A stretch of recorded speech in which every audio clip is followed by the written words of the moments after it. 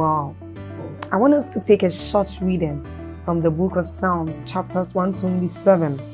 It says, if God's grace doesn't help the builders, they will labor in vain to build a house.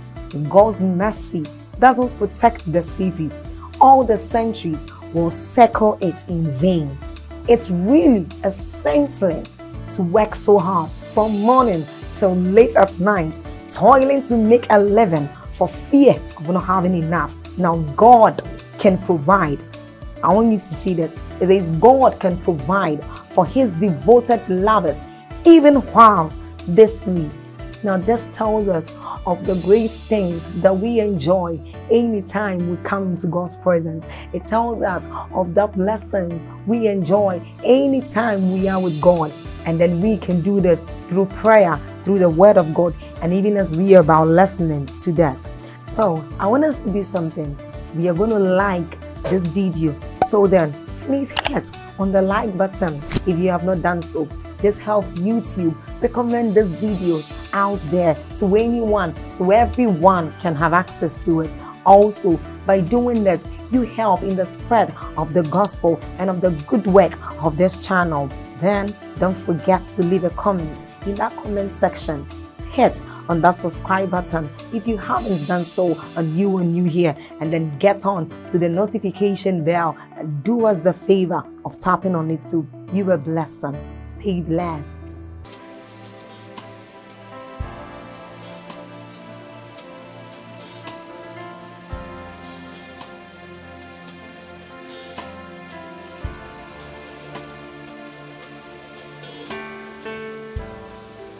Hallelujah. Now, I'm going to talk about a number of things tonight.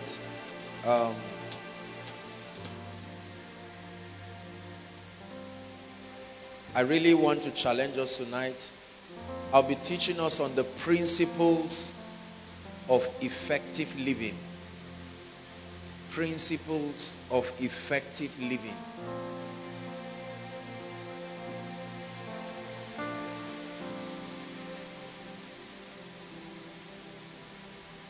Principles of effective living.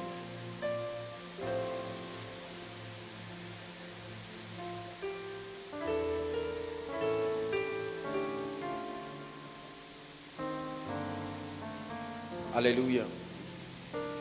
The difference. Can I have any two people here? Can come? Gentlemen, can come. The difference between any two people.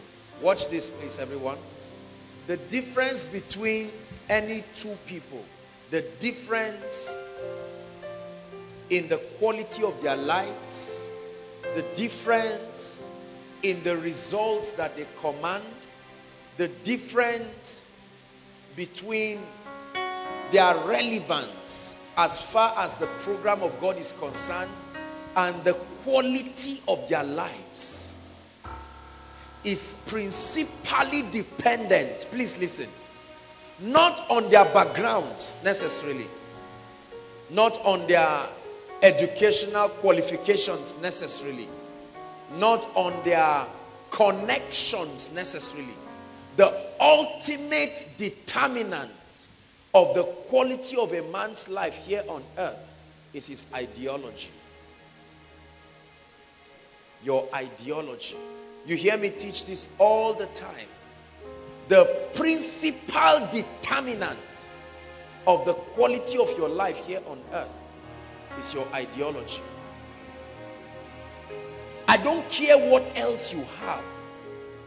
If you have an ideology that is not consistent with the ways of God, it's called the mind of Christ.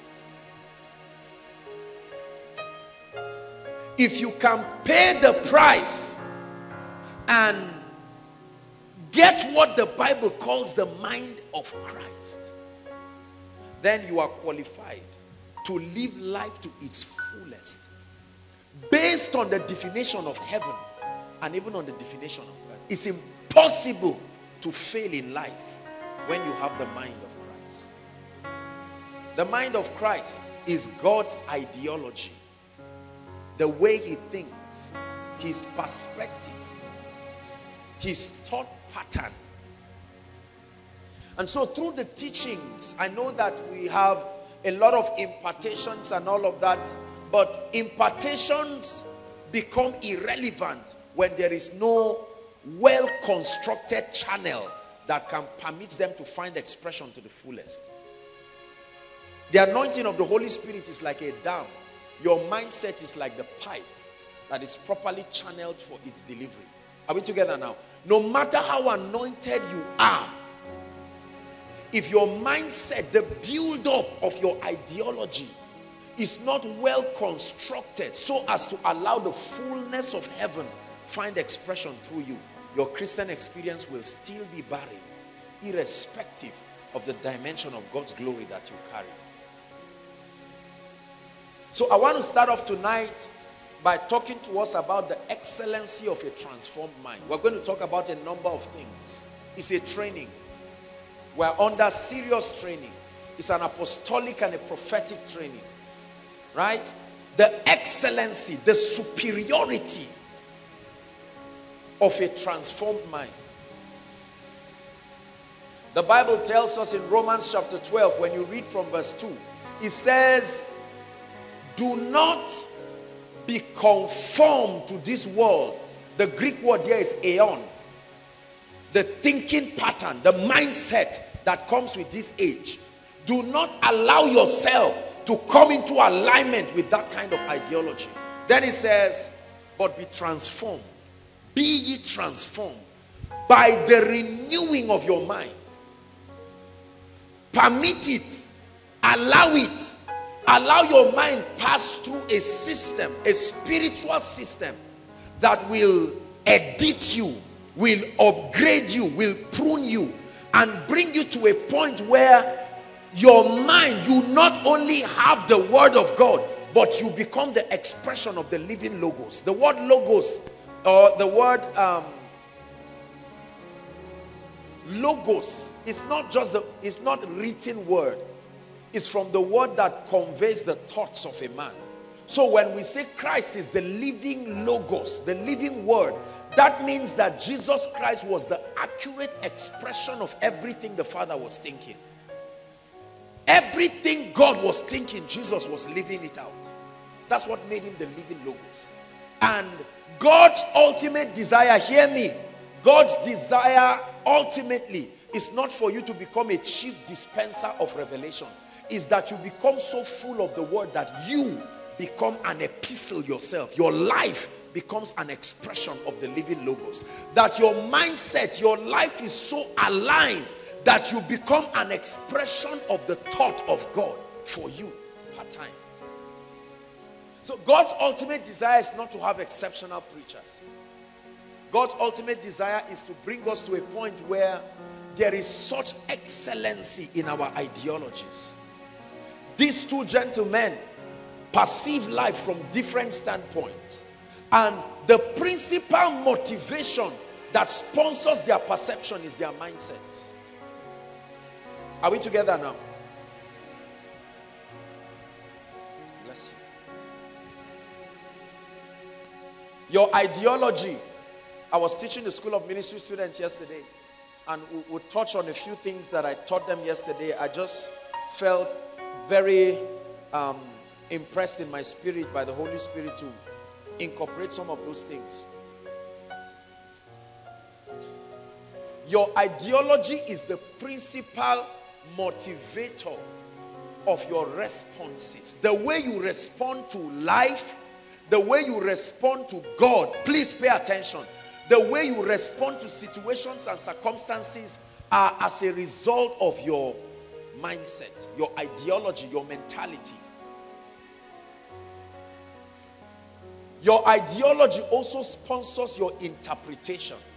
The way you interpret happenings in your life, the way you interpret the occurrences, the way you interpret success, the way you interpret failure, the way you interpret people, the way you interpret God is a resultant effect of your mindset, your ideology.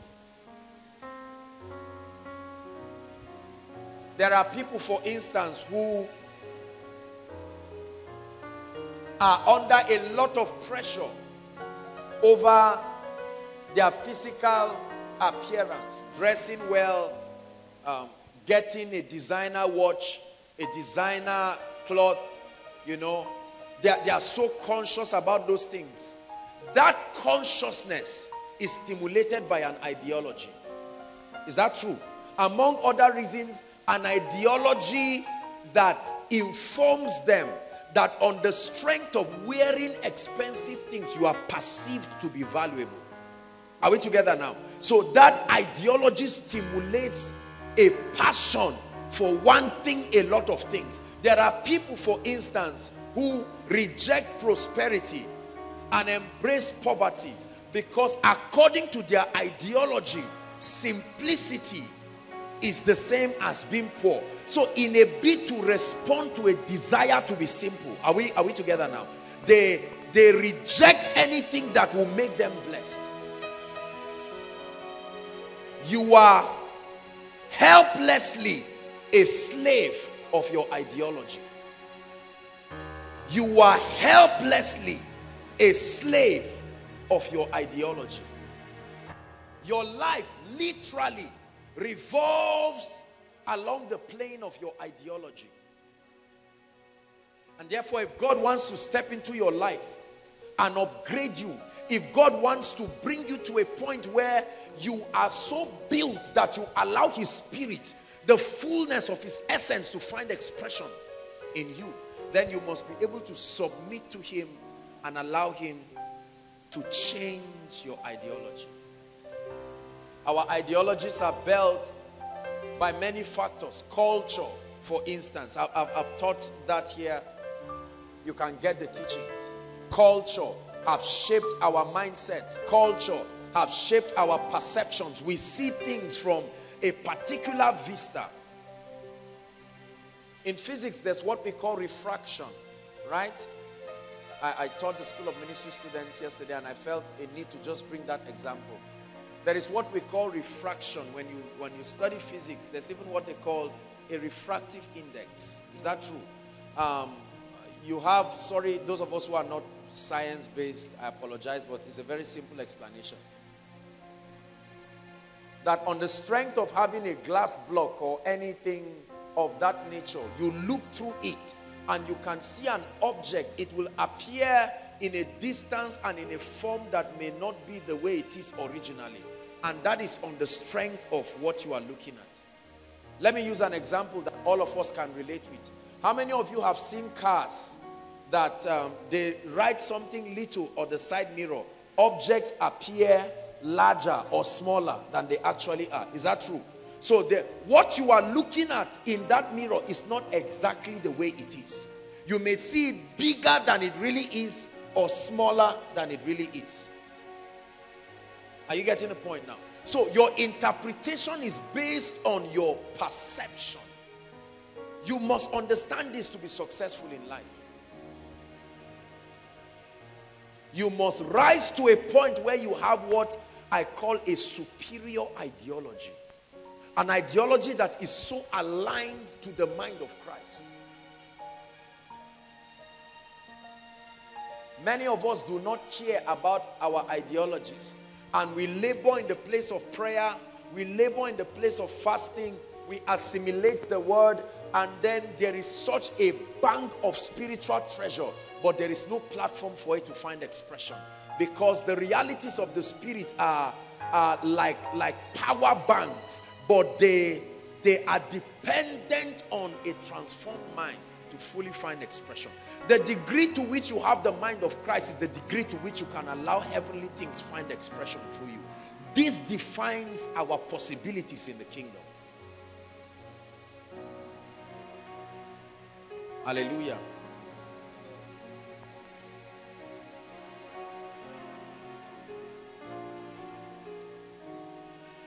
So you must realize that your ideology is very important. I keep challenging our ideologies because if your ideology does not change, nothing will change in your life. I guarantee you. Not even education will change you. Not marriage will change you. Everywhere you go with your ideology. Anything you do from the standpoint of your ideology. There are some of us, for instance, come. If this gentleman, look up please everyone if you can. If this gentleman has an ideology of inferiority, he feels very bad about himself. It doesn't matter how he got that ideology. Did you know that if you look at this guy and say, wow, your suit is beautiful, you're looking sharp, he will interpret your commendation on the strength of his ideology.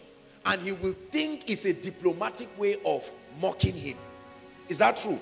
Whereas that's supposed to be a good commendation that he should receive with thanksgiving. But then it comes and is interpreted on the lens of his ideology, and he goes back hating you for doing something right. Are we together now? Our mindsets are very important. Many of us are fighting battles that do not exist today. Battles that our minds created. Many of us are hating people today who do not even know. Our minds created that hatred. There are people under stress that should never be under stress. There are people dying under high blood pressure. Preachers dying because there is a parameter that their ideology has put together. I know men of God who suffer all the time, harass members to try to bring congregations, because to them they feel once you have a crowd like this, is a representation of your anointing. Are we together now? And so they get deceived, and rather than focusing to build the people, they do not know that in a congregation like this, success is not measured generally. You pick people one by one to ascertain the extent of the man of God's contribution to their life. You can never generalize a successful congregation. If you want to know how successful Koinonia is, you have to pick men at random and then speak to them on the matters of the kingdom and find out their individual degrees of comprehension. When you gauge the average of their understanding, it represents the extent of my teaching, not the crowd. Are you seeing that now? Yeah. I learned this early in life. So there are pastors who are under pressure, and that wrong ideology motivates them into thinking, the more I bring in men of God from abroad, the more I bring in this and that, the more there are conferences, the more there are conventions, the more crowds will come. Responding sincerely, but a slave to their ideologies. There are pastors and pastors' wives who are so insecure.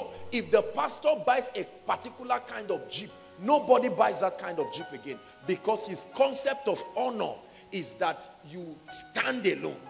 Are we together now? There are pastors who, the moment they find out that other younger ministers they are training are rising up, they create a spiritual teaching that ensures that they remain at a level and never rise up. Are we together now? So their ideology is informing the activities in their ministry. There are pastors, for instance, who think respect and honor in ministry is when you see a man of God and then you lie down. I'm not against all of that, but I used to know one very foolish pastor some years ago who made it a rule for his members to kneel down when they see him. No, literally, I'm not joking. Anywhere in the market, in the rain, once you see him coming, you kneel down. Now, you see, listen. Don't laugh. There are still people doing it today. There are churches where the man of God is so insecure. The moment there is anything that looks like a coup against him, they go as far as even flogging members. Are we together now? Your life revolves around the quality of your ideology. One person will be celebrating something and another one is destroying it, because both of them are looking at the same thing from different perspectives.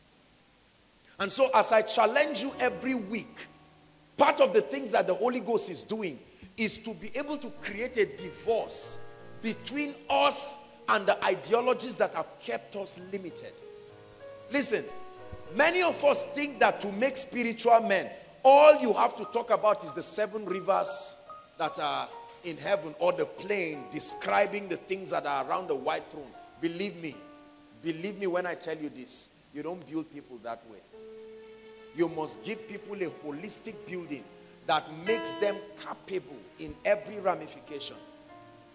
The moment you teach people and your paradigm to them is lopsided, the limitation of your spiritual understanding reflects on them. Have you seen churches like that? Men of prayer, but broke people. They are reflecting the man of God's bias. He has refused to open them up to that dimension. Or you have a church where people are leaders, they are visionaries, they are businessmen, but they are carnal. They are not spiritual at all. They are excellent, they are exceptional. They are reflecting the bias of the man of God. And it's my job under God to make sure, don't worry guys, please, except we have more people outside, but those here, I think they are a lot comfortable in, so we don't have to bring them out. It's cold, so I don't think the heat is too much. Any asthmatic patient, you are healed in Jesus' name. Hallelujah. So you must challenge yourself to contend for an excellent mindset. It is lack of an excellent mindset that makes, for instance, men of God fight themselves, because they think respect in ministry or in the kingdom based on their mindset is when you stand alone and outshine others. Are we together now? And so the more a man of God stands in a class where he sustains the capacity to outshine others, right? And so we compare ourselves with ourselves, and the Bible says whoever does that is not wise.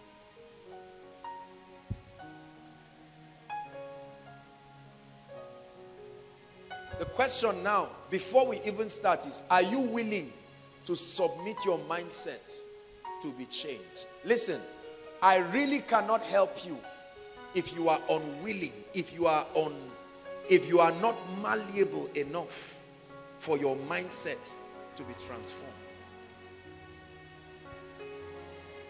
I made a decision years ago, and that decision still stands.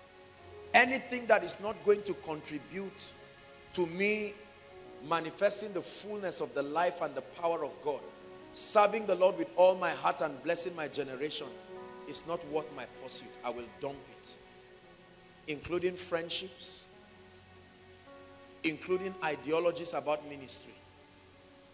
If this for me, given by God, represents the highest level of ministry, and this is the dimension that will produce the greatest efficiency in my life, then I do not want to improve. I want to stay here for the sake of that optimal delivery. You must be this passionate about God, and you must be passionate enough to submit your minds. Like you carry a cloth and you give a dry cleaner. You say, please go and work on this cloth. Work on it. How many of you have seen them repaint a car? You've seen them? You know, how, what they call them? The painters, the car painters now. They first take it to a workshop. Is that true? In a bid to paint that car, they can dismantle everything, the lights. Momentarily, the aesthetics of the car will have to be forgotten for a while. You have to remove the bulbs, remove everything. You have to take away the tires. You have to get all of these things and put together. And then you start spraying. And when you spray, you find out that there are little things you have to fix up everything. But the moment you are done and you bring out that car, the value increases. That's what God is doing to us. And so you must submit yourself to learn. In the name of Jesus Christ. Amen. Lay your hands on your head and pray for 1 minute and say, Lord, everything inside this head that needs to change must change. Lift your voice and pray. I'm tired of keeping things in my mind that are responsible for authorizing darkness in my life. I'm tired of holding on to ideologies that are keeping me poor, keeping me powerless, keeping me in lack of character. I am tired of holding on to precepts and ideologies that are making me fail. I am truly determined. Lord, I authorize you to edit my mind. Change my ideologies.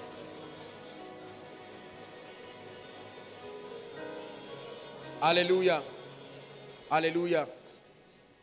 God bless you. Proverbs chapter 1. Very quickly, let's start. We're going to talk about 4 different areas very quickly. This was a preparatory teaching, just to get our minds together. Proverbs chapter 1, we'll read from verse 3 and 4, and then we'll commence the teaching. Are you there? Proverbs chapter 1, 3 and 4. If you are there, say amen. Let's be fast. It says, to receive the instruction of wisdom, righteousness, justice, and equity. Verse 4, it says to give prudence to the simple, the young man knowledge and discretion. Let's read it to verse 5. A wise man will hear, and he will increase in learning, and a man of understanding shall attain unto wise counsels. In other words, he was telling us the motivation behind the writing of the book of Proverbs. That this is the motivation. That every time people who are inclined to wisdom hear it, it will increase them in learning. Hallelujah. I want to challenge your understanding first and foremost about life. Write that word down. Your understanding about life. Let's look at the concept of life and living very briefly. I am trusting that God will challenge us and improve the quality of our living. There are certain things you need to know about life for you to live effectively. Number 1, life is a gift. Life is a trust. It's important that if you are alive and under the sound of my voice, you realize this. Life is a gift. It doesn't matter whether you acknowledge the giver or not. Life is a gift. Secondly, life is a trust. What is a trust? A trust is something that is committed to you, right? And accountability will be required of it. If you do not know that life is a gift, and if you do not know that life is a trust, then you can live anyhow. When a man takes a bottle of liquor, beer, and just gulps everything, he is expressing his ignorance about understanding that this life is a gift. Statistics, brothers and sisters, tells us, I don't know if it's an old statistic, I really don't know what is the current statistics now. But as at the last time I checked, it said 8 people die per second. How many people? 8 people die per second. From the time we began this service till now, you can calculate how many people have died. And these people have not died just because they are not Christians or they are backsliders. Pastors have been among them. All kinds of things. This year, for instance, one of our sisters transited to glory. One who had committed herself serving very faithfully in the ministry. It was a time of grief for us, but we rejoiced because she left with an understanding, knowing that life is a gift, and she spent her life serving the King. Let me tell you right now, if no one has told you, the life that you have is a gift. Life is also a trust. The meaning of that is that one day, the real owner of that life he will demand accountability for the use of that life. Drunkard, smoker, gambler, thief, terrorist, preacher, good husband, foolish man, wise man, it doesn't matter. Life is a trust. Look, this should bring a sense of reverence to you, that you are not ultimately,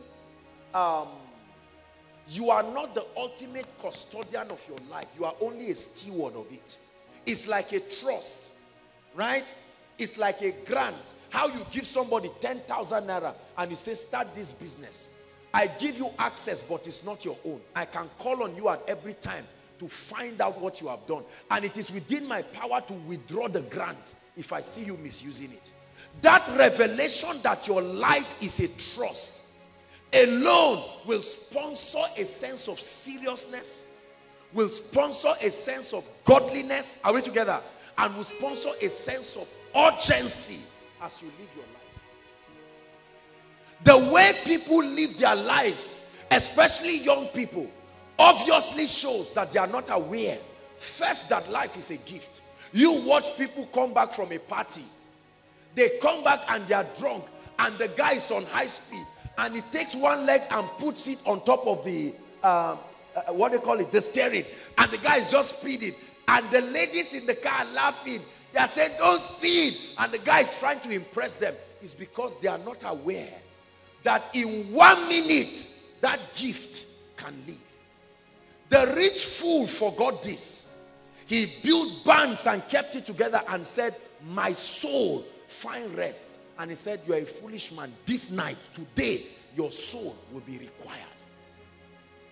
Are we together now? Very important. Koinonia, you must understand that if you woke up alive this morning and you are here listening to me, there is someone who gave you that life. Only a fool will say in his heart, there is no God. No matter how stubborn you are, you do not know where the wind you breathe comes from.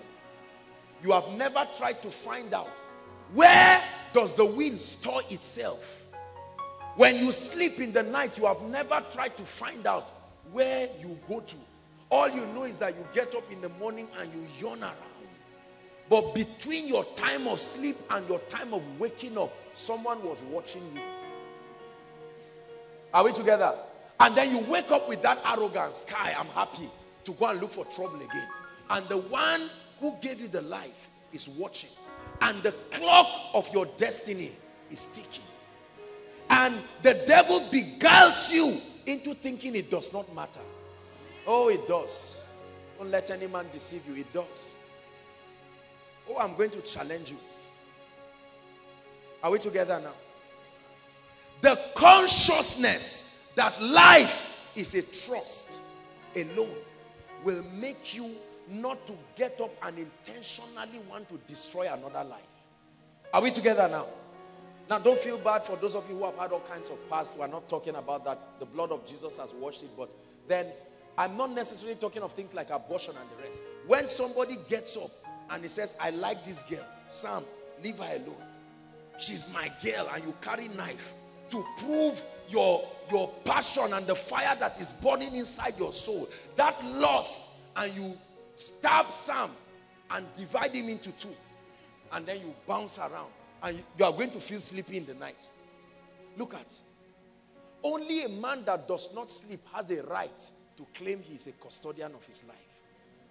Because after everything you do, I will wake up and I promise you I will deal with you, foolish man. And he goes to sleep. For 6 hours he does not know what can happen. And then he wakes up and remembers that he planned to kill somebody. Then he goes to do it again.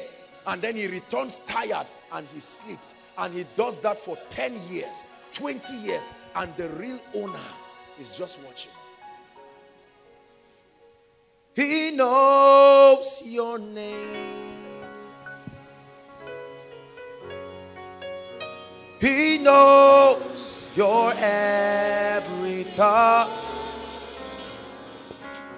He sees each tear that falls, and he hears you when I call. Life is a gift. Life is a trust. And let me tell you something. Life has a reason. There is a reason why everyone is alive. Whether you know it or not, if there is a restaurant and you do not know there is a restaurant, it doesn't stop the fact that there's food going on there. Is that true? That you are ignorant of the fact that the building you just passed is a restaurant does not mean they will stop cooking because of your ignorance. There is a reason why God kept you alive. You shot yourself with all kinds of injections, but there is a reason why God kept you alive. While you are smoking, you go and doing everything, there is a reason why God kept you alive. Are we together? While you're gulping Tatalin, there is a reason why you are alive.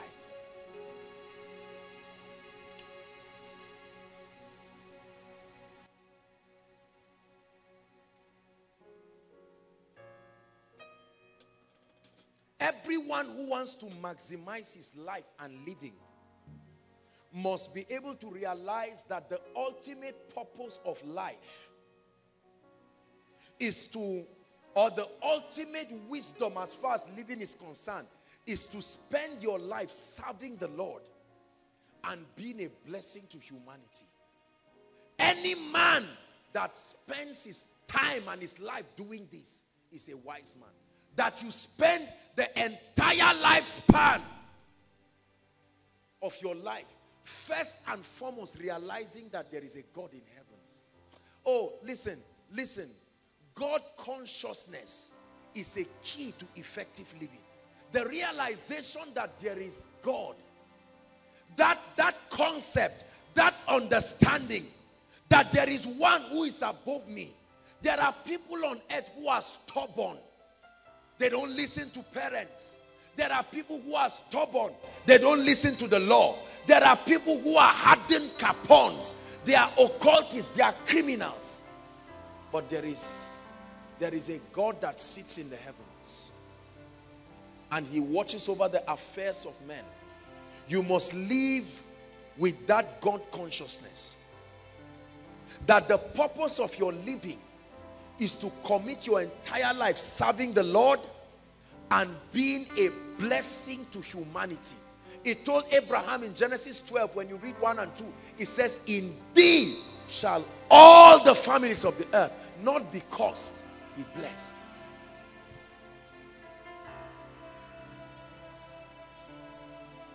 If you want to live life to its fullest, you must live with eternity in view. Eternity in view. That no matter the quality of your life on earth, you realize that it's only like a measuring tape. Listen, the concept of eternity is something that if you do not keep reminding yourself, you will live a wasted life here on earth. I guarantee you, whether as a preacher, as just a citizen living in the world. A day will come when what we know as existence will be folded like a carpet. Are we together now? And that time is not too far from now. Whether you believe it or not, you must witness it. For sure. Did you know, brothers and sisters, that death is a mirage? There really is nothing. Death like cessation of living. No. Men don't stop living. They only exit this realm. The question has never been, will you spend eternity? You must spend it. The question is location. Not that you are going to spend eternity for sure. The question is what? Location. So when you live your life with eternity in view, knowing that all this one that I insult people and abuse people, a day will come, this life will be folded like a curtain. Those who are old people now, 70 years, 80, do you know there was a time they were teenagers? And to them they felt there was time. But you turn and see them now. All they have to tell you is a legacy of what they did with their own life. I can remember when I went to JS1. I remember clearly one iron box. My father went to go and bring one old box. They repainted it because he didn't want them to boggle it. Heavy box, you can't carry it alone. Yeah. Very clearly. We were going together with my colleagues. They were all crying, missing home. My excitement leaving home knew no bounds. I was happy. I couldn't believe it. I mean, I couldn't believe I was going to leave my father.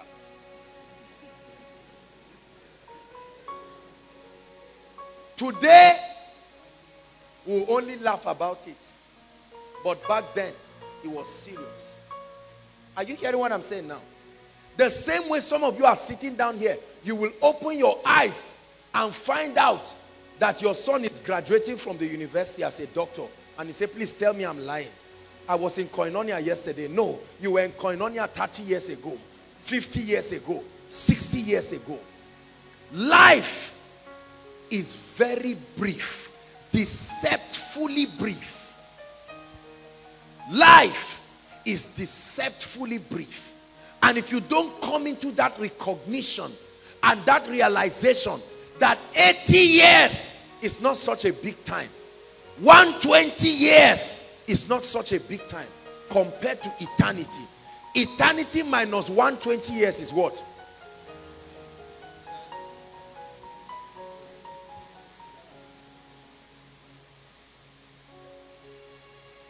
James chapter 4 verse 14. This is just the first shot. There are 1, 2, 3, 4. 4 of these that God is going to give us like a penicillin to really help us. James 4, okay. James 4:14.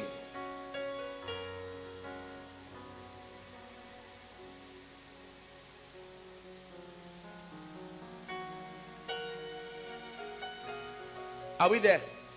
Okay, let me read. Whereas ye know not what shall be the next day. He was talking, let's start reading from verse 13 so that you see the context. 13. Come now, ye that say today or tomorrow we shall go into such a city and continue there a year and buy and sell and get gain. 14. Whereas ye know not what shall happen the next day. For what is your life? The apostle is teaching us now.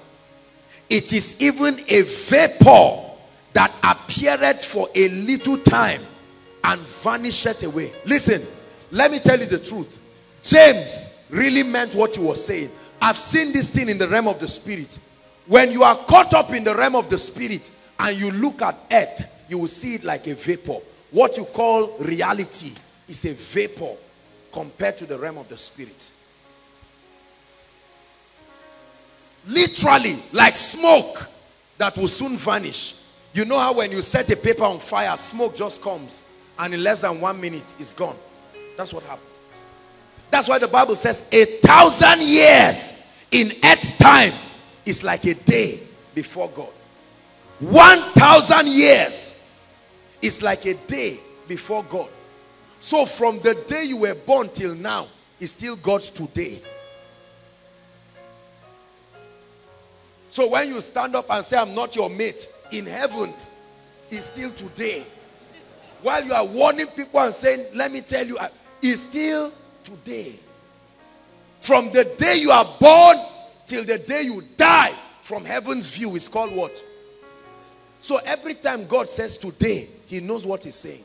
To you, you think it's tomorrow. Your tomorrow is in God's today. Bless me and see what I will become. They say, we are in today. We are already seeing what you will become. Listen, when you know this, you will truly serve God in truth. That's what makes him an all-wise God. His system of timing is amazing. 1,000 years to 1 day.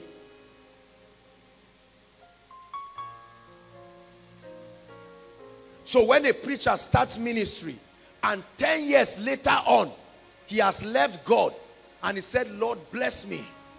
They are still watching the movie in today. I want you to fast forward life and you will see the foolishness of men.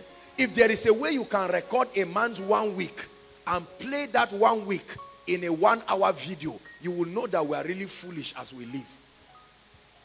All of a sudden you see a man coming to beg. Then the video fast forward, you see him stealing. Then later on you see him apologizing. Then you see him trying to look for another man's wife. Then you see him do something and you are like, my goodness, is this what we do? That's what we do all the time.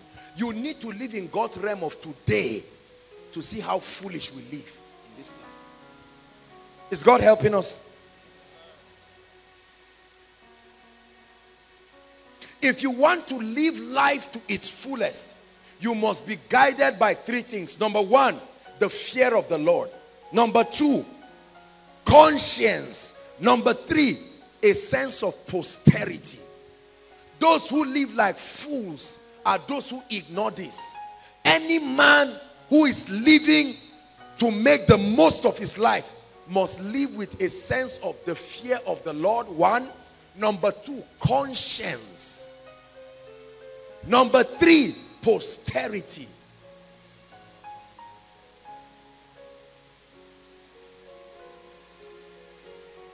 Psalms 90 verse 12. Let's rush there. Psalms 90 verse 12. Very popular scripture.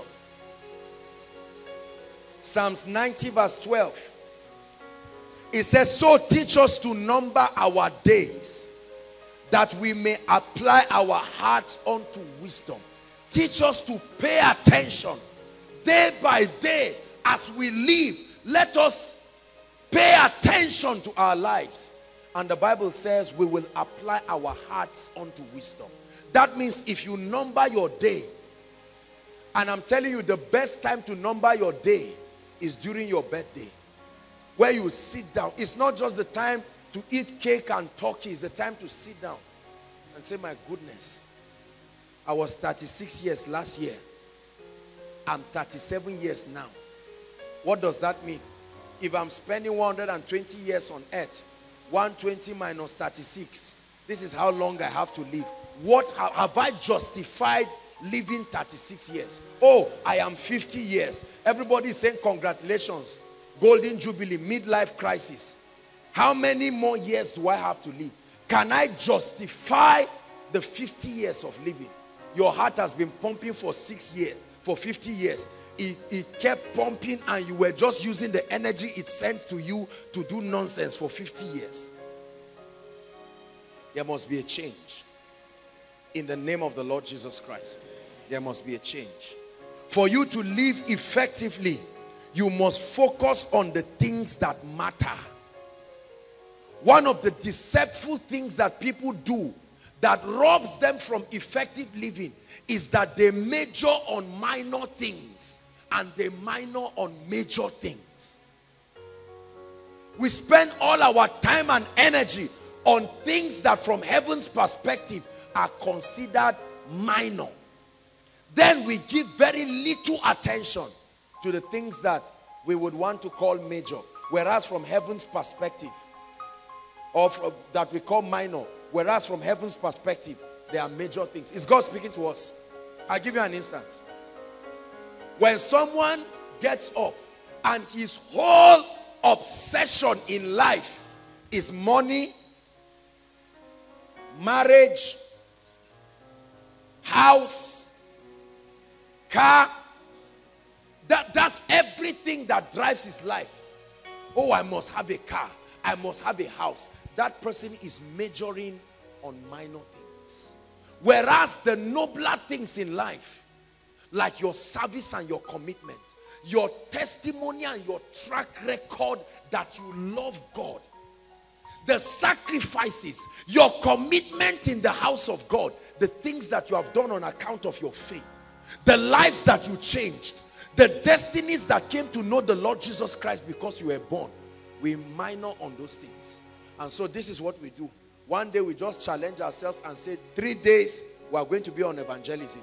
Are you ready? Yes. Then we now go out. And everybody is moving out.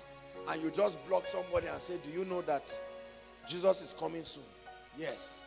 I am thirsty. The person now says, I'm thirsty. You now bring him to the church and he sits down, and then you never have a passion for souls again. It was just a church calendar activity to fulfill all righteousness. You went out for 2 or 3 days, one or two people who are, even some of them were already born again. You forced them to say the salvation prayer and wrote their names and brought the booklet and said, Pastor, please take your rubbish. I got people born again. The passion is not genuine. How many people have as a major passion for souls? I'm not just talking of getting people born again, but seeing lives and destinies changed. These are the major things in life. What of a testimony? Look at what the Bible says. Lay up for yourselves treasures in heaven. How many people are interested in that kind of business? the business of laying up for yourself treasures in heaven. That when you go to heaven, there's that song, can reduce the key. Tossed, that Anglican song, remember? Only remembered for what we have done. Play it, Mike. Some of you don't know it. Learn it. Very good song. It's a song that makes you think about your life. When you are living carelessly, it just calls you down. Thus would we pass from the earth and its toiling, only remembered by what we have done. Only remembered. Only remembered. Only remembered by what we have done. Thus would we pass from the earth and its toiling.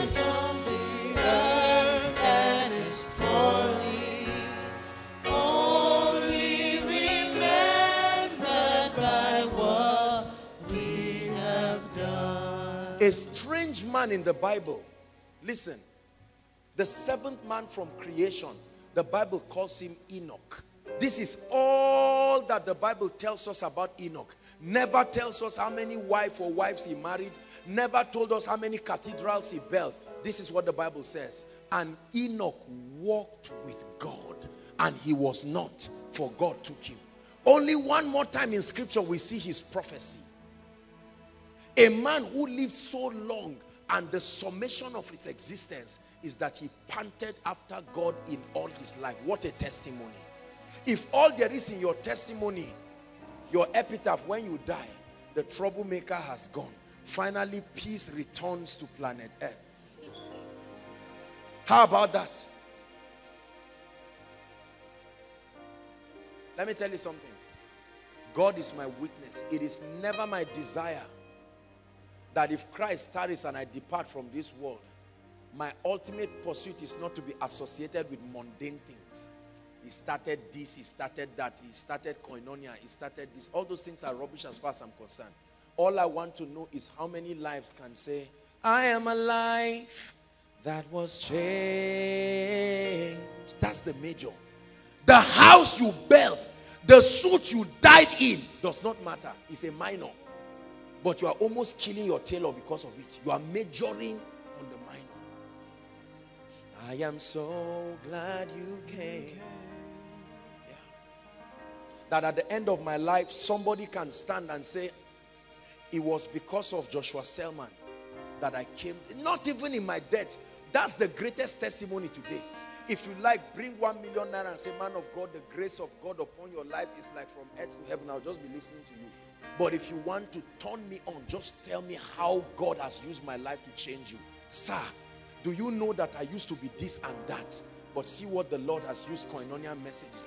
I can go back shedding tears. If you give me a plot of land, if you give me a car, thank God for those things. But I tell you sincerely, those things are mundane to me.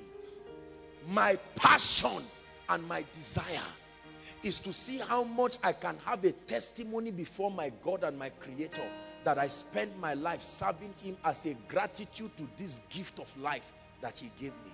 Second, that I can be able to be an extension of His influence, to contribute my own quota to preparing His army and bring as many people. My desire,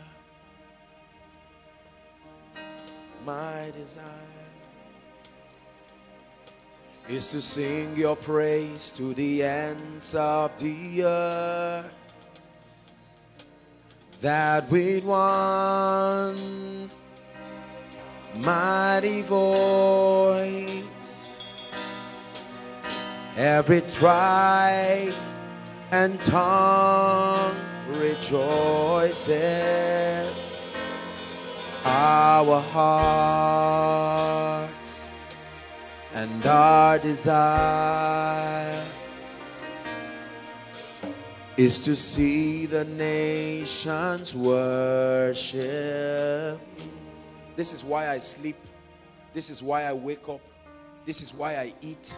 This is why I hate poverty. This is why I hate the devil. This is why I love people. This is my motivation. To be able to serve the Lord. That's why my secret place is my greatest asset. Not ministry. I love my secret place more than invitations to minister and whatever. No. I love it more than a phone call that can change my life forever. Because when all is said and done and this world fades like a shadow, there is only one track record. Well done, thou good and faithful servant. Enter thou into my rest. When was the last time you thought about this? If you thought about this, you would have withheld your mouth from blaspheming a man of God or gossiping about a roommate or a worker. Some of these excesses find expression in our lives when we forget. Is God helping us? You must focus on people if you want to live effectively. You must focus on your assignment. Focus on your business. There are people who live their lives and all you are doing is involving yourself with other people's business. You have your own life to live and your time is short. If God gave you 80 years to spend on earth and you spend 60 years escorting other people in destiny, and then you don't even know why you were born, you don't know anything about your life. Let me just shift this. If you are here and you are seated listening to me and you really cannot tell me in one sentence why you are alive, you do not know. It's a serious reason. It is worth it to go for a retreat and say, Lord, why am I here? I'm tired of clapping for other people's vision. I'm tired of clapping for other people's destiny. He said, lo, I come in the volume of the book, as it has been written of me to do your will. Not everybody will be a pioneer of a ministry. Not everybody will be a man of God. But even if you are serving in ministry, you should be able to know what your assignment is there and commit yourself. This is the ideology you must have about life. This is the first subject we are dealing with tonight. About life. These are facts of life that you must know. You must live with eternity in view. As you go back, go and take an inventory on your life. What are the things that I spend my 24 hours doing? Separate them into two, majors and minor. You will be surprised to see how much of your time you give to the major things, the things that matter. Things that matter. We can spend 7 hours sitting and daydreaming about rubbish. We can spend 10 hours watching movies and films, and there's nothing wrong with that. But learn to major on the major and minor on the minor. By the time you switch them, your life is going to be vanity. I will never spend my time on something that does not weigh in the scale of eternity. I will never waste my time. It has nothing to do with me being a preacher. You will never see me sit down gossiping about people, talking about another man's ministry, tearing down people. That's not my business. There is an urgency. The king's business requires haste. There is a lot. I have too many things on my mind to do. There are souls to save. There are sick bodies to heal. There are devils to cast out. They must fly out of people's bodies into where they came from. There are lives that must be changed. There are impartations that must happen to people. I occupy my life doing that. There are songs to write. There are visions to bring. There are revelations to bring to the body. There's too much to occupy me to waste my life in bitterness and anger and all of this competitive thing people do around. Please get out of that thing. Don't let Satan give you a job that God did not give you. Are we blessed? Oh, so teach us to number our days. I want you to leave this place tonight with a new paradigm about life. This is a better revelation than just legalistically trying to tell people, stop this, stop that, stop sin. When you give them a revelation about the reality of life, the fact that it is a gift and a trust, it will compel them to think and say, what am I doing with my life? As you go back home, go and sit down and think about your life. If you've never done it, please switch off your phone and just sit down. Or wake up in the middle of the night and just sit down. You say, where am I going to? Okay, I'm 35. I'm 45. I'm 50. I'm 20. I'm 17. I'm 10. What am I doing with my life? Number two, the second discussion that we're going to be looking at, I want to teach you an understanding about people. If you want to live effectively, you must understand people. These keys I'm teaching you will make you master effective living. You will live so effectively.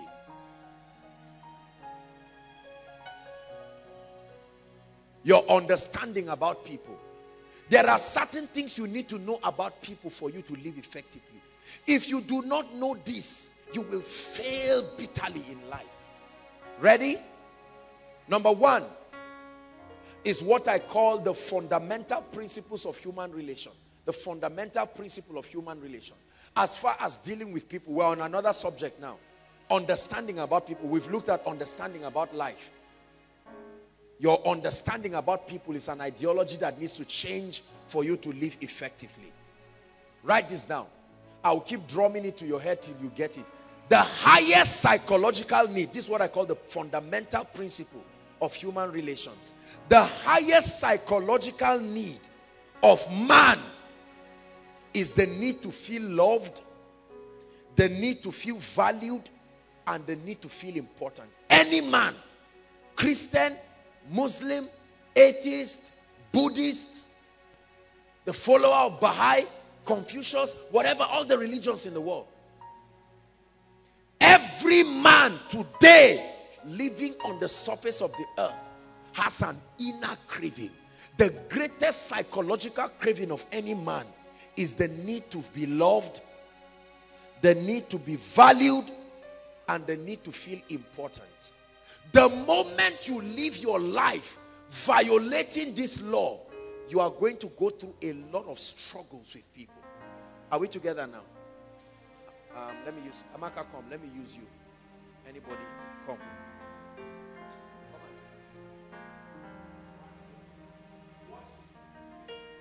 These are two people. Where are you from? Anambra State. Anambra. Where are you from? Delta State. Delta. This is Anambra. This is Delta. I need somebody from the north. North? Be sure you are from the north. Don't just stand up and... Okay, yeah, Sam, you can come. Watch this. You can stay here. These people have diverse cultures, diverse ways of living. But can I tell you the truth? Embedded in every one of them, from Delta, from Anambra, from Kaduna State, embedded in every one of them, they crave for it. They will fight for it. Is the ultimate determinant of their attachment to people. The need to feel loved. The need to feel valued. Everybody wants to feel loved. That sense of love. That sense of value. You know what it means to be valued? I've told us, but write it again. To be valued means to be given an impression that you are not easily replaceable. That's what it means to be valued. By the time you live your life and you master degrading people and trivializing their worth, you become an enemy to effective living. So if I live my life, watch this. If every time I meet Amaka, all I keep doing to her is to make her feel she's of no worth. Are you getting the point now? I keep making her feel bad. I keep making her feel you are a nobody. You are a non-entity. Let me tell you something. She will hate me. She will fight me. She will resent me. Every time I am coming towards her, I become a reflection of pain. Are you getting me? Every time people are celebrating her and she sees Joshua Selman coming, she will hate it. She will leave that environment. Are you getting the point now? Because my presence is always derogatory to her person.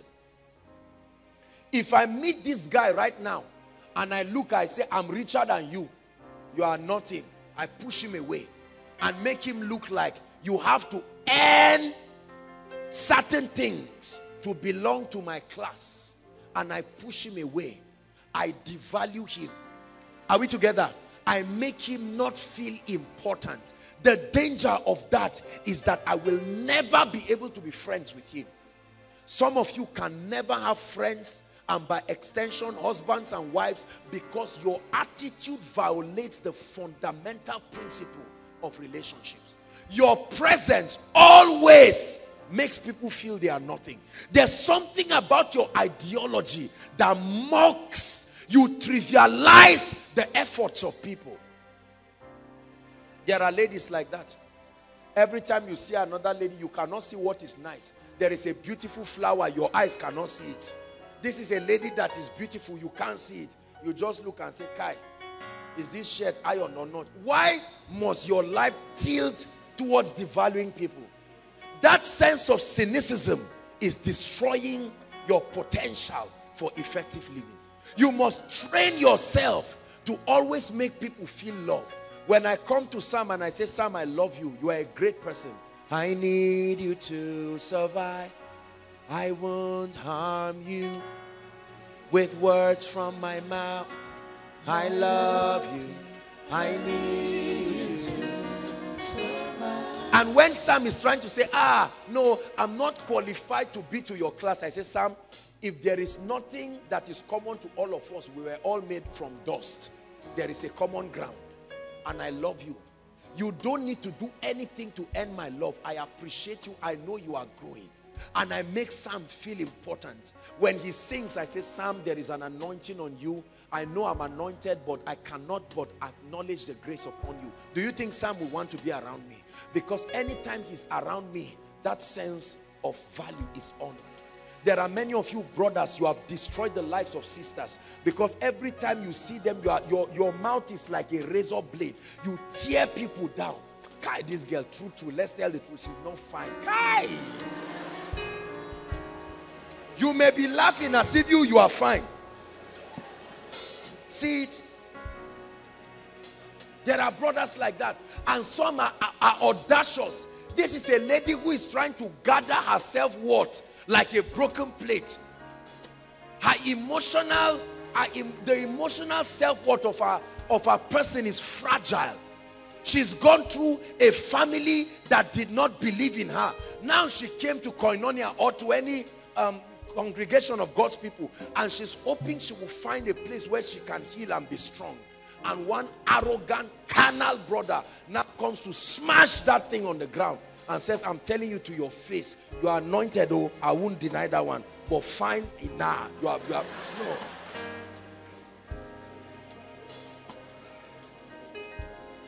Thank you. If that is part of your life, you are not living effectively. Because the reason why somebody is dying is because you are alive and God is watching. God is watching. You cannot come and destroy God's precious creation. Are you getting what I'm saying now? Yeah. Never make people feel bad when you are there. No. You live effectively when you understand this component of people. Sisters, may God give you a husband who thinks like this. Somebody who you come back home and he can appreciate you. When you cook, he doesn't look and say, why is there 4 meat? I thought you used to put 5.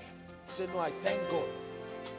I just came back from somewhere and my husband's wife beat him. I thank God for a woman like you.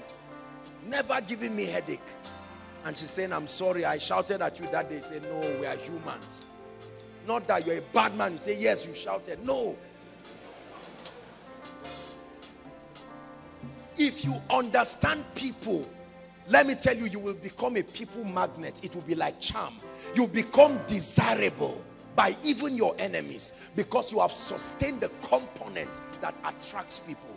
The excellency of your ideology is such that everyone wants to be like you. Why is everybody running away from you? It may be because there is something about your life Are we together now? You think they are running away because you are poor. Not necessarily. Trust me, not necessarily. There is something about your life that violates their sense of self-worth. I need you to serve. I won't harm you with words from my mouth. I love you. I need you to survive. Very important. Bless you. Bless you. You greet people. When you come, you greet people. They don't just come and say, Apostle, how are you? Say, I'm fine. Courtesy. Are we together? The highest psychological need of man is the need to feel loved, the need to feel valued, the need to feel important. The second thing you need to know about people to live effectively, ready? You must be aware of the inconsistencies and the ever-changing nature of man. Oh, I teach you wisdom tonight. Be aware of the inconsistencies and the ever-changing nature of man. Expect people to change. Expect people to change, whether for the good or for the worst. If you do not factor this, you will die of hypertension as you live in your life. Expect people to change. Factor this as you deal with people. How many people come back with shock? I used to know this lady when she was nothing. Very humble, very loving. Now because she bought BMW X Series, now she's arrogant. Expect people to change. Incorporate it so that you are never shocked. There are few things about people that surprise me because I factor it. There are people who used to greet me years ago. They will see me and greet me. But now I see them and you see there's this unconscious. I'm also a man of God now. And I just see them as I expected it. Carry your wahala. There's one song, owner of evil load. Carry your load. Now I don't mean that for but I mean, come on. I reject any load that God didn't give me. Carry your wahala, your mindset, and your village, whatever, go with it. I don't want trouble. Our not understanding that change is something to be expected, even in people, is what surprises us. So as at the time you asked the lady out, she was a charming, sleeping beauty. Lovely lady. She would greet you. It was because she was not exposed. Now some exposure has come. And one day she challenges you and you say, me, when did you change? If you don't factor it, you will die like mere men. How many times do we expect people to remain the way we've always known them? Let me tell you, if you want to live effectively, incorporate this. People are inconsistent. They are ever changing. Somebody will say, I love you today. Tomorrow he will say, crucify him. Let it not shock you. Factor it and you will be free.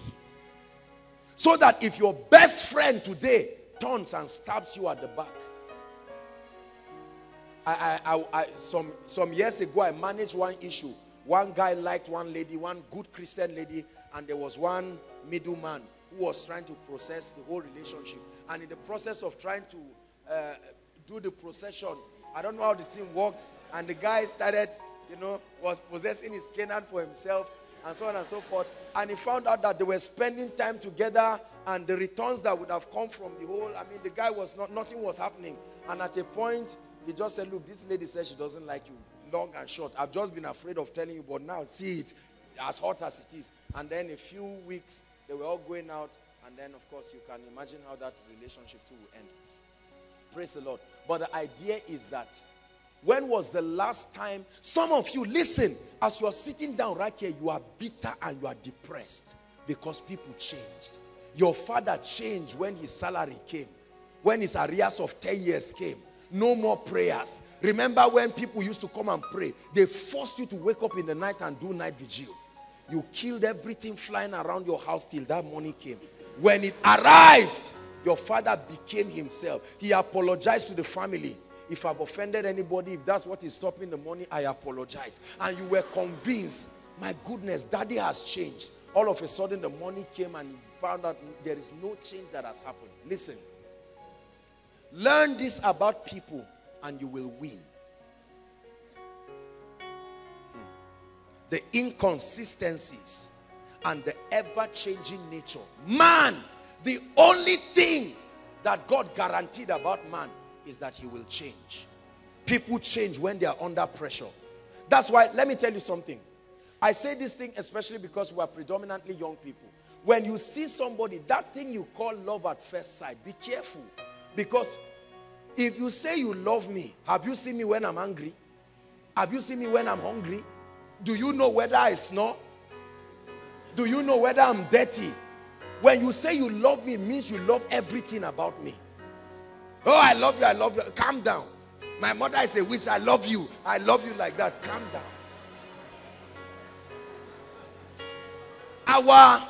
Our refusal to understand people. Listen, I'm giving you wisdom that will guarantee your reigning.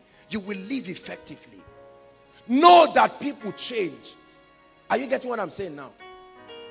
How many pastors expect their subordinates not to change? And they say, I know you. You are like a son to me. You came into this church as an armed robber. See what God used my anointing to do in your life. And you are the very person who wants to divide my church into half. People must change. For the good or for the worst. I have factored this in my life. Let me tell you, there is almost nothing anybody around me does that surprises me. I may just be alarmed. What kills people, what causes high blood pressure is the shock. The shock. I didn't expect this person to change. Come on. I give you a key that will make you live effectively. Are you learning this?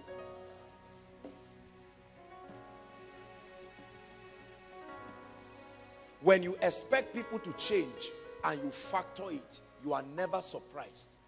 That means when you are designing your life, you design it incorporating the fact that people can change. That way, you will never trust any human being above God, no matter what they tell you. I will fall inside the well for you. A train will kill me for you. You are talking nonsense. Let an armed robber knock the door. You will see the ever-changing nature and the inconsistencies of people.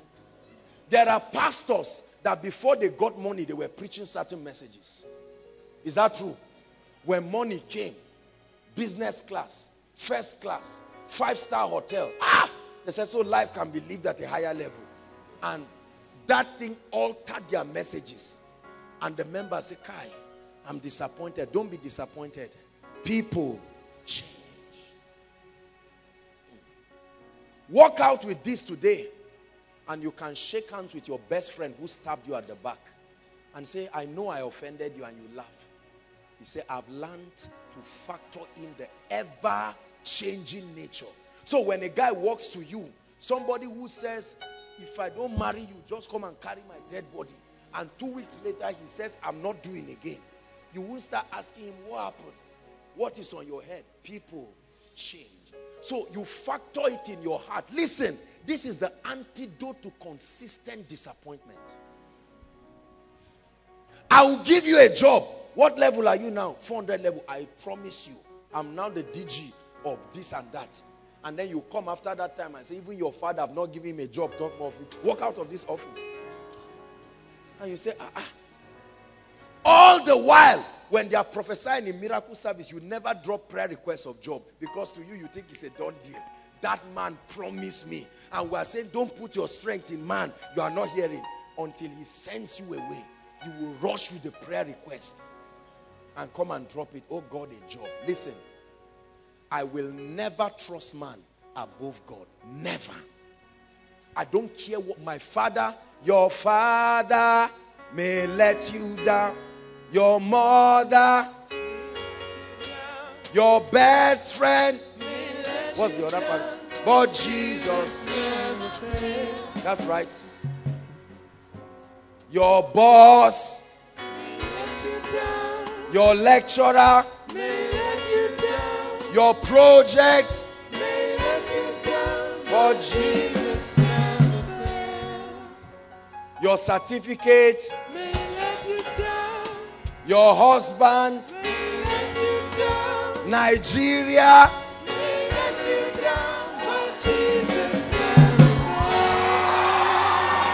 hallelujah. understand the inconsistencies and the ever-changing nature of men. This is the key to not living in bitterness. I love this person so much, and he went behind me and stabbed my back. Factor it and rest. Jesus never said on the cross, disciples, where are you? You left me. He didn't have time for that. John, thank you for coming. Take care of my mother for me. He never woke up and said, you, Peter, you, Nathaniel, you that I saw you close to a tree. No, that's what many of you do.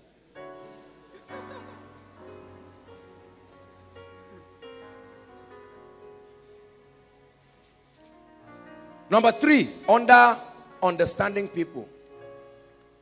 You must understand what I call the motivation of the natural man. If you want to live with people, you must know what motivates the natural man. And I want to tell you now, there are 3 things that motivate the natural man: fear, greed, and self-centeredness. Factor that as you live with people. The natural man is only driven by 3 things. 1, fear. 2, greed. 3, self-centeredness. If you don't know this, you will be deceived. The concept of celebrity really does not exist. People only celebrate you to the degree to which they found something in your life that is valuable to them. The day they don't find it, they will dump you for the next thing.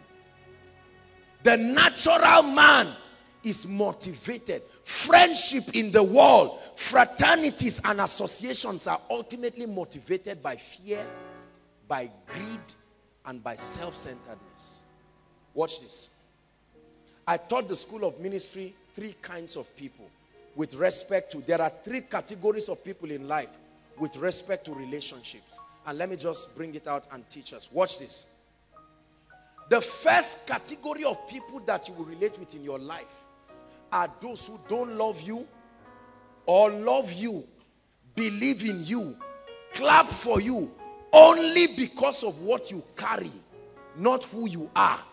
They don't love you because of who you are. They love you because of what you have that they need so desperately. So your presence represents the availability of that thing. So they keep loving you for the sake of what they want. Are you getting what I'm saying now? When you see an anointed man and you run around him and say you are anointed, you really do not love him. You only love what his presence brings in your life. The day, I was telling the school of ministry students, the day we do 2 koinonia services and you don't sense any anointing, you sense the service go bad. Many of you say, I said it. Hey, the charm has scattered. Listen, how many of you seated here, if I'm preaching right now and in your presence, a charm, God forbid, but let's assume that I'm carrying a real charm and it just falls out here. Let me tell you, some of you who shouted, I love you, Joshua Selman, you are my father, you are my mother, you are my uncle, you are all of this. At once, you are the ones who go and call the police and say something is wrong. Let's join the president in fighting corruption in Nigeria.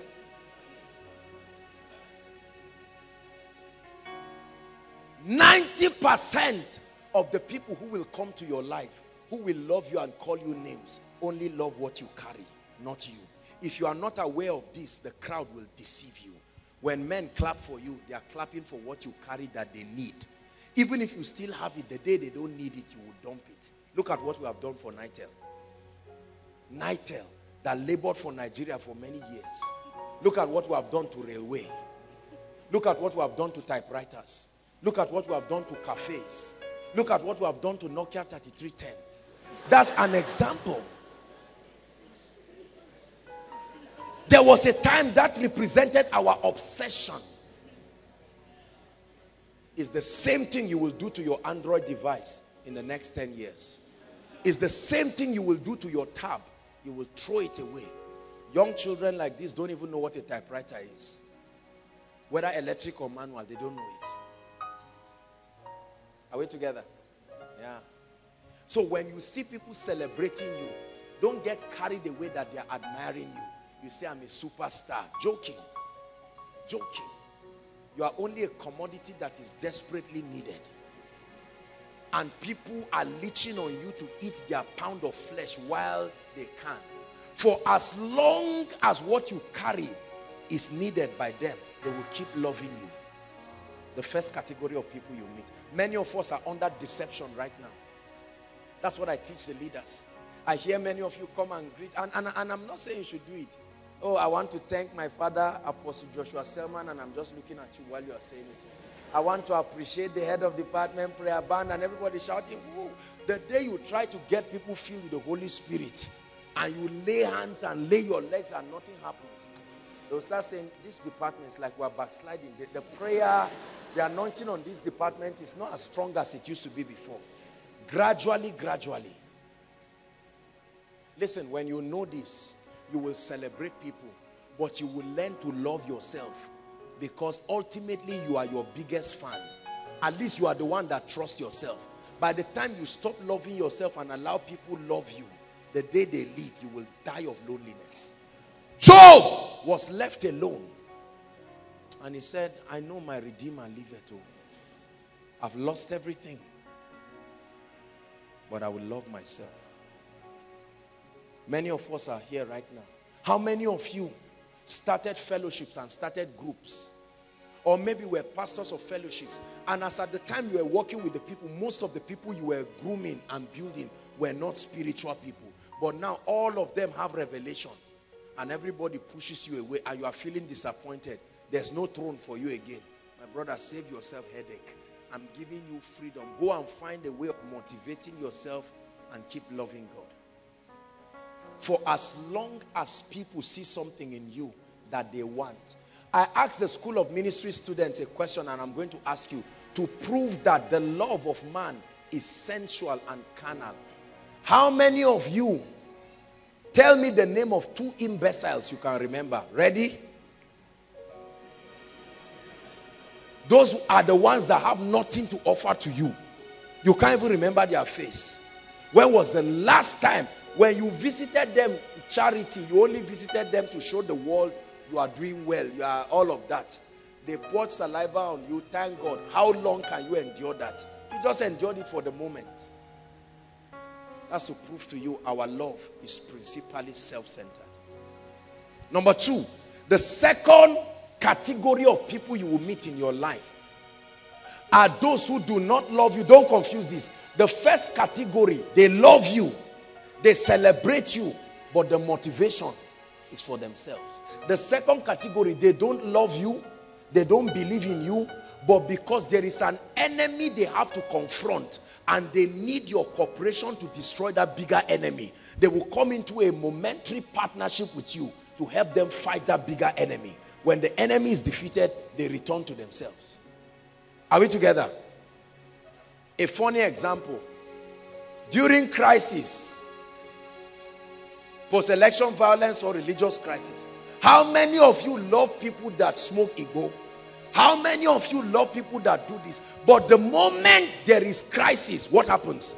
Because those guys are the ones who will put the headband and go to fight for Christians, you now motivate them and say, my children, go.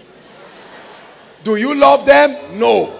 Do you believe in them? No. But there is now a bigger enemy. You don't care their church. In fact, sometimes you even give them some money and say, take minerals. You know what they will do with that money. But you are saying, take minerals, right? And you tell them, please, as you are protecting, come around my house, make sure that everything is working well. Do you love them? No. Do you believe in them? You have warned them 2 weeks before the crisis, they should not come near your house. You will shoot them if you see them. Now, because you are afraid that a bigger enemy will kill you, you are now using them momentarily to help you fight that bigger enemy. And afterwards, you will hate them back. When you want to move to a new place, a new house, you want to find out, are there Christians there? Now, you may hate Catholics, you may hate Anglicans, you may hate Pentecostals, but because you want to be at least in a place of safety, you now say, are they Christians? You don't know what they believe. If they say your neighbor is a Christian, the other one is a Christian, you say, I'm happy. immediately you enter, that problem has been solved. Now, you hear this guy praying in the night. You say, Mr. Man, I'm here. I will warn you. It's your church that prays like that. Continue. You see that? The difference has come. You needed them momentarily. Do you understand what I'm saying now? How many people come into partnership with you just because they want to fight a bigger enemy? I've seen people who don't love me. They don't believe in me. Many of them may have said a lot of things about me. But when certain inevitable diseases came upon their lives, oppressions, they saw people appearing day and night and telling them you will die. They tried everything they would do. Right? And then they would now come. And you see them say, man of God, honestly, Kai, may God bless you. You are doing a serious work. And I can discern that these people, they will be the people to stab me. But because there is a bigger enemy, they need to come into partnership with my anointing and solve the problem. After which they return back to their mode. If you do not know this about people, you will be deceived. You will suddenly see your enemy at peace with you. He's at peace with you because there is a bigger enemy. Learn this and be wise. Are we together? The third category of people that you will meet in your life are those who will love you for who you are. They will die with you. They love you more than your money. They love you more than your anointing. They will be the last sets of people to give up on you. Brothers and sisters, let me tell you something. I told the School of Ministry students yesterday and they were shocked.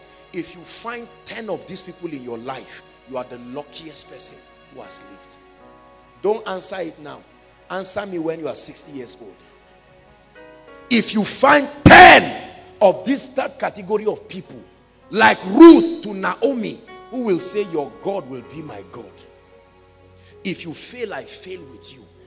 If they mock you, they mock us together. You may never find those people. I pray for you. May that person be your husband or your wife. Because if that category, have you not seen husbands that left their wives when there was trouble? There was one man who gave birth to 6 children. He was looking for a boy. First twins, girls. Second twins, girls. He said, let's try again. Third twins, and he ran away because he could not find. I mean, it was on news. They had to look for him and see him standing as if he was not the one responsible for the children. That's what people do. A man can be that self-centered to run away from his own children and his own wife.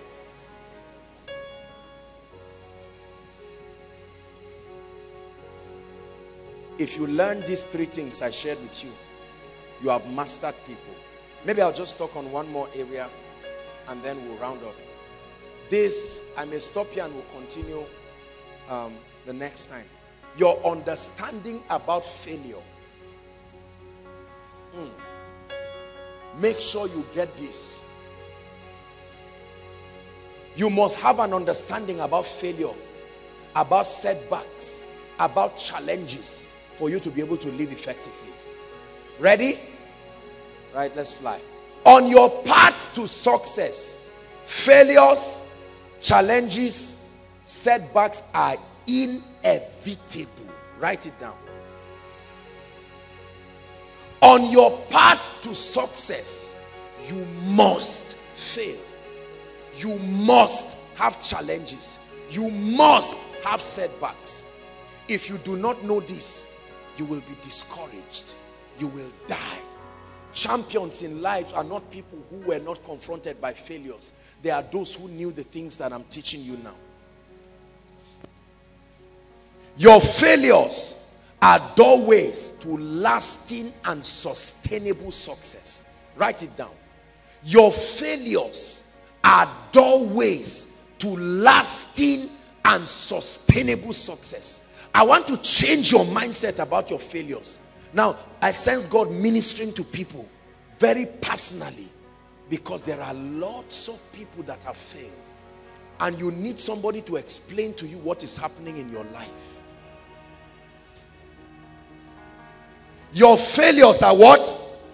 The door, the very door that opens you up to success is called failure. That's the name of the door. If you reject that door, you reject success.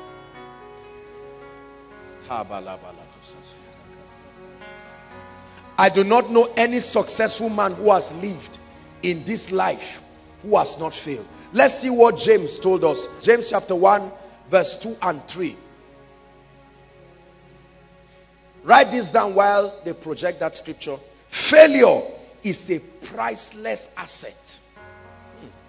Failure is a priceless asset. Nothing can buy it. Failure is a priceless asset.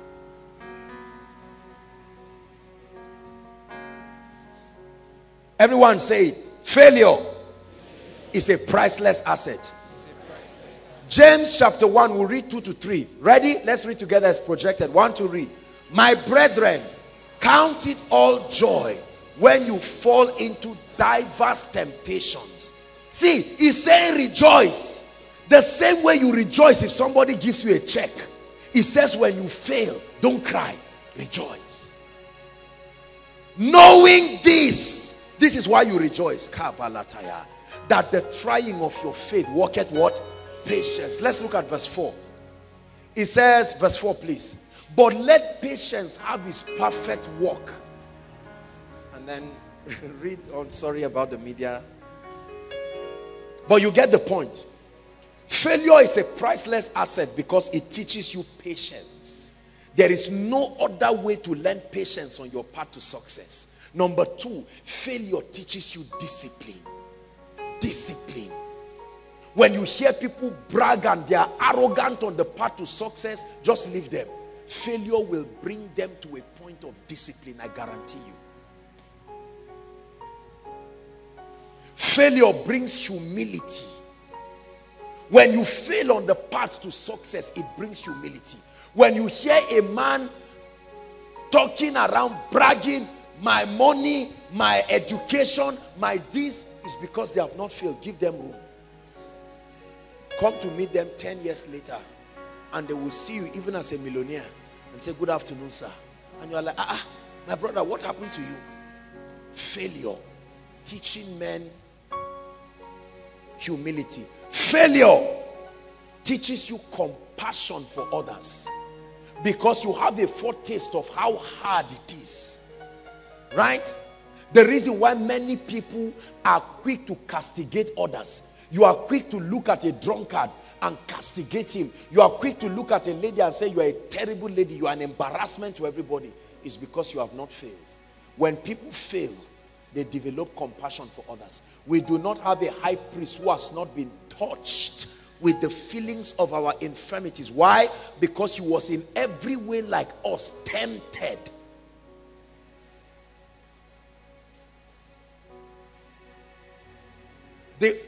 Let me tell you something about failure. Failure is a sign that you have started moving to the realm of success. You never fail if you are not moving. Failure confirms that you are moving.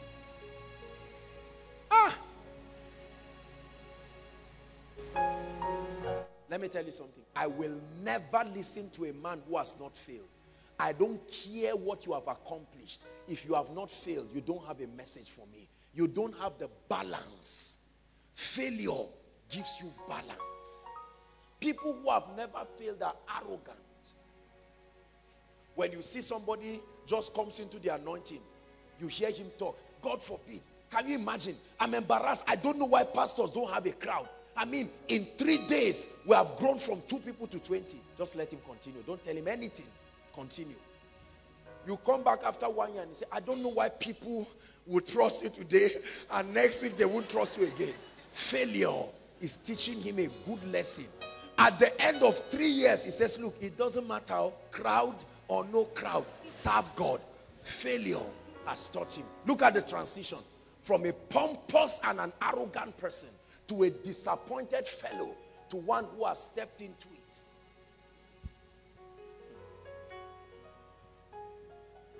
Micah chapter 7 verse 8 is an encouragement for someone. Rejoice not over me, my enemies. Though I fall, yet I will rise again. We hate failure because of the mockery that comes with it. We hate failure because of the embarrassment that comes with it. Now listen, this failure I'm talking about is not just failure caused by witches and wizards. This is a necessary and sufficient condition for you to become successful. You must fail. Rejoice not against me, O my enemy.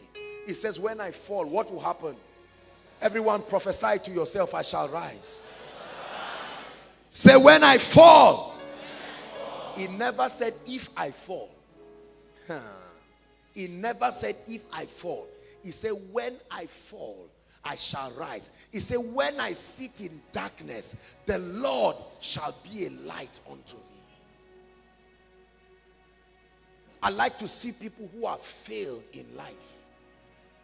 They are the ones who are champions. Failures and challenges are only indications that your current level of understanding has reached its limit and you will need to upgrade. Hear this. Your failure in life is only showing you that the principles that you know have exhausted their validity and can no longer take you beyond that reach. Are you getting what I'm saying now?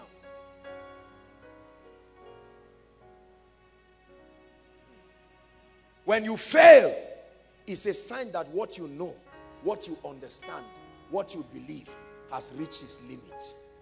Meaning you will need another kind of knowledge, another kind of understanding to pick you and continue with you. That's what it means.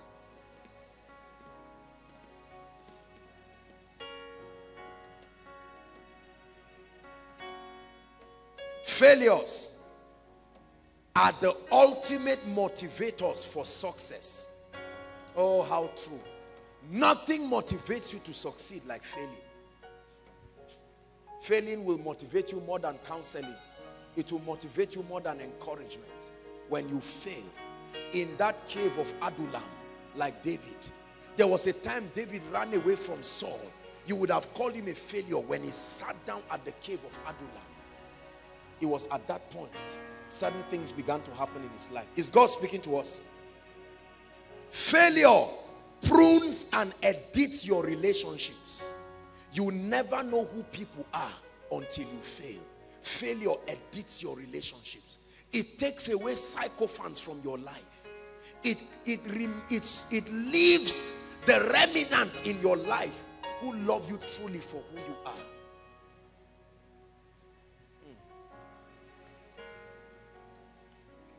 Are we together? Listen, let me tell you something. Failure has monetary value.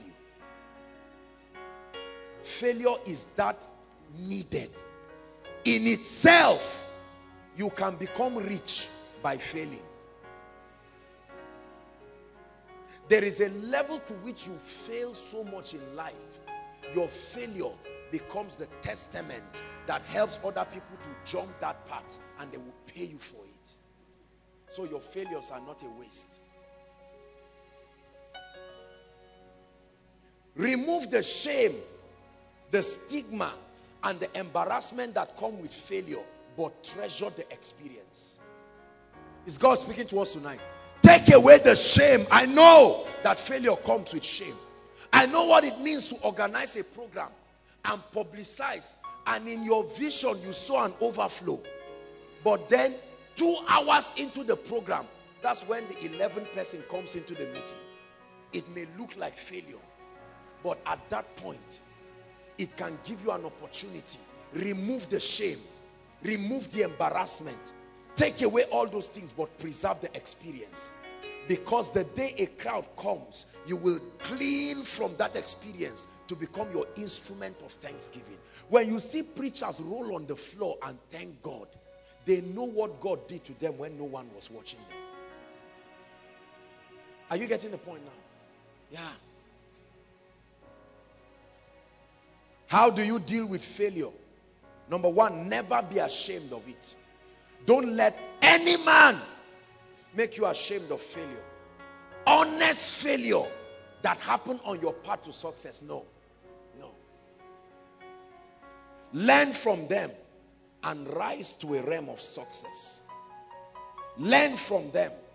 You never conquer failure until you learn the lesson from it. If you do not, you will keep repeating it for ages. You conquer failure when you receive Failures, listen to me. Watch this. Watch this. Let me tell you something. Failure is like a parcel from the gate of success to your current level. A parcel contains a letter in it. That letter is the secret to your continuity in that part, but it comes as failure. Just like you send a messenger with a letter, when you open it, you will see in it the secret to continue your journey. Failure is like a compass. It has in it a roadmap and a compass. When you get to a point in your life where you fail, check well. There is a parcel. Open it up and it will tell you turn left, and you begin to move and you continue your journey. You can ignore the parcel out of shame and you never will get to the place of success. One scripture and then we'll run away, but let me just give you two scriptures. Job 14 from verse 7 to 9. The Bible says there is hope for a tree. Oh, I bring a message of hope for people who have failed. There are people who have really failed. There are some people who probably wrote JAM or wrote post-UME or wrote other things. There are people who may have to spill over, stay an extra year. There are those who have finished, you graduated, you paid the price, but there is no job. All these things look like indications of failure.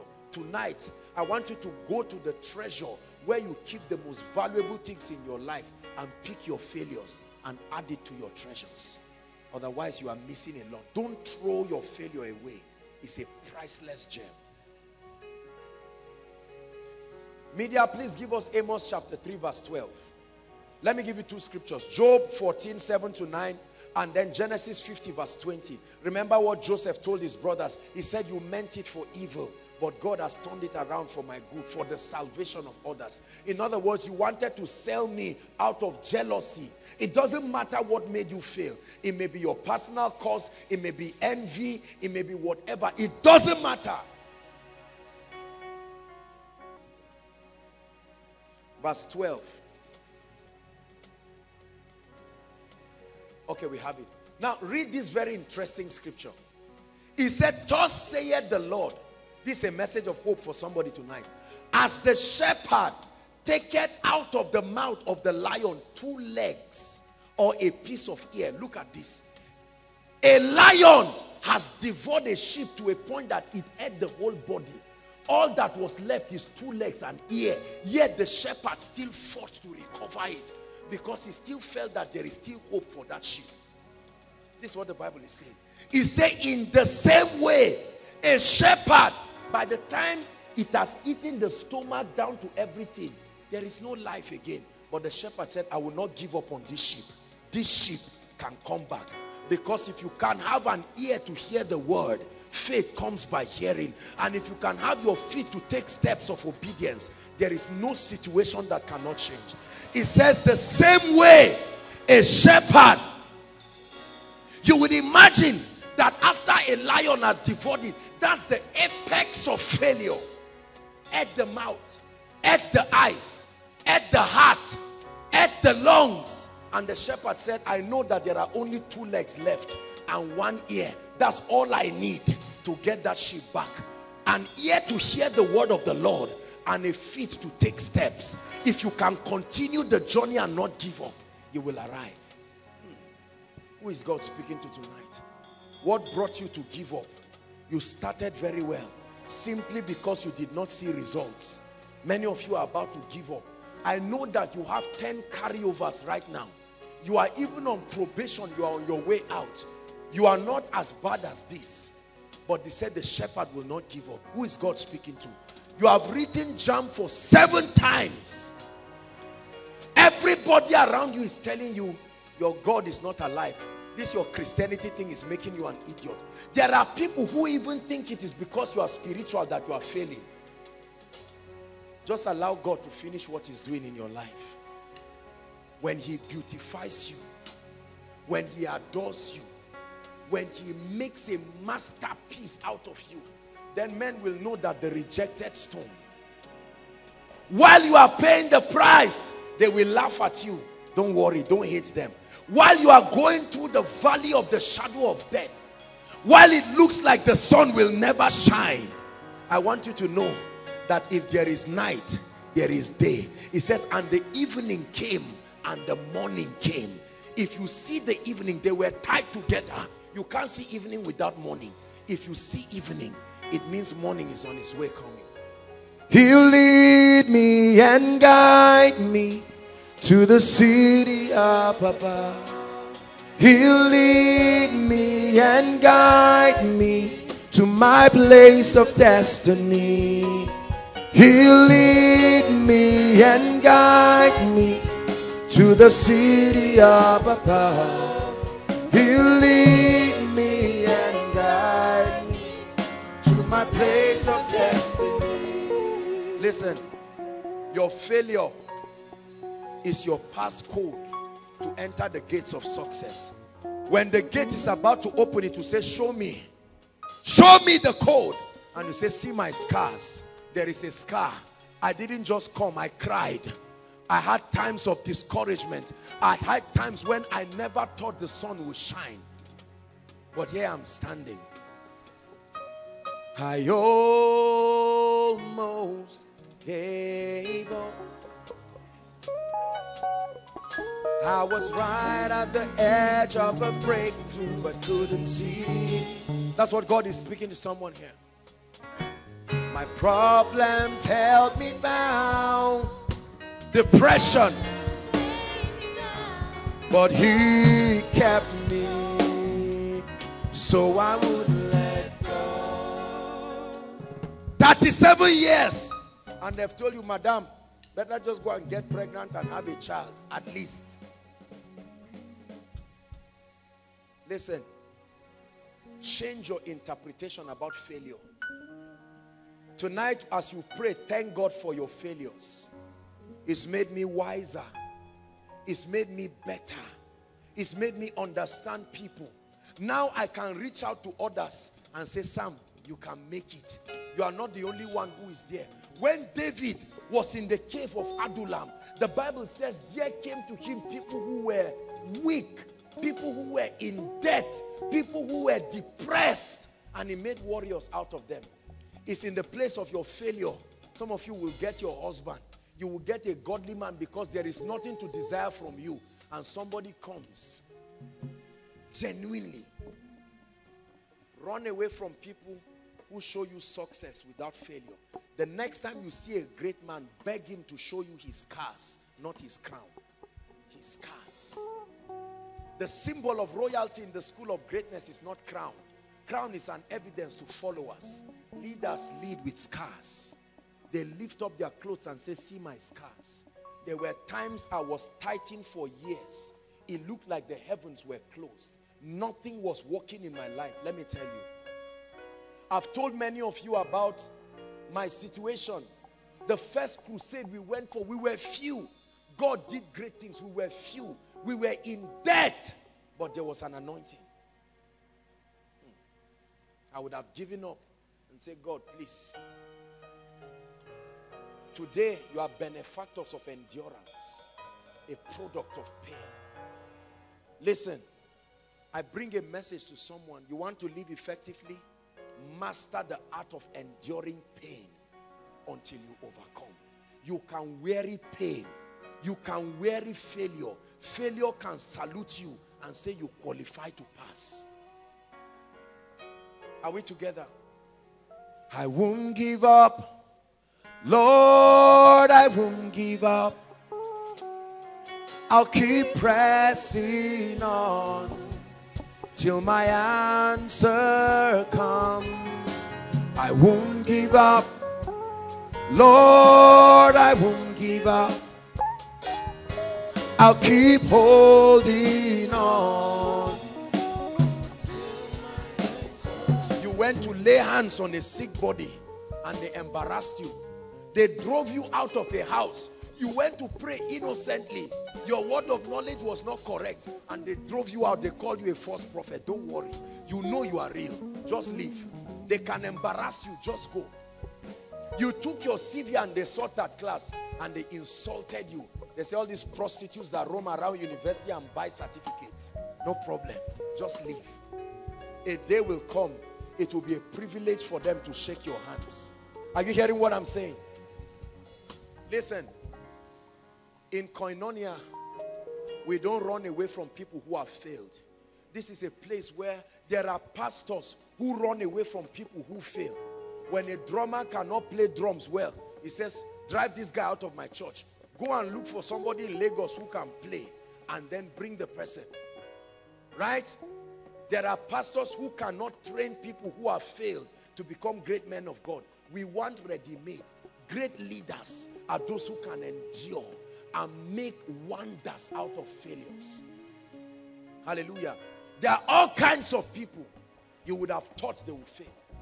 Right here in Koinonia, there are people who have gone through things that it looks like the morning will not rise.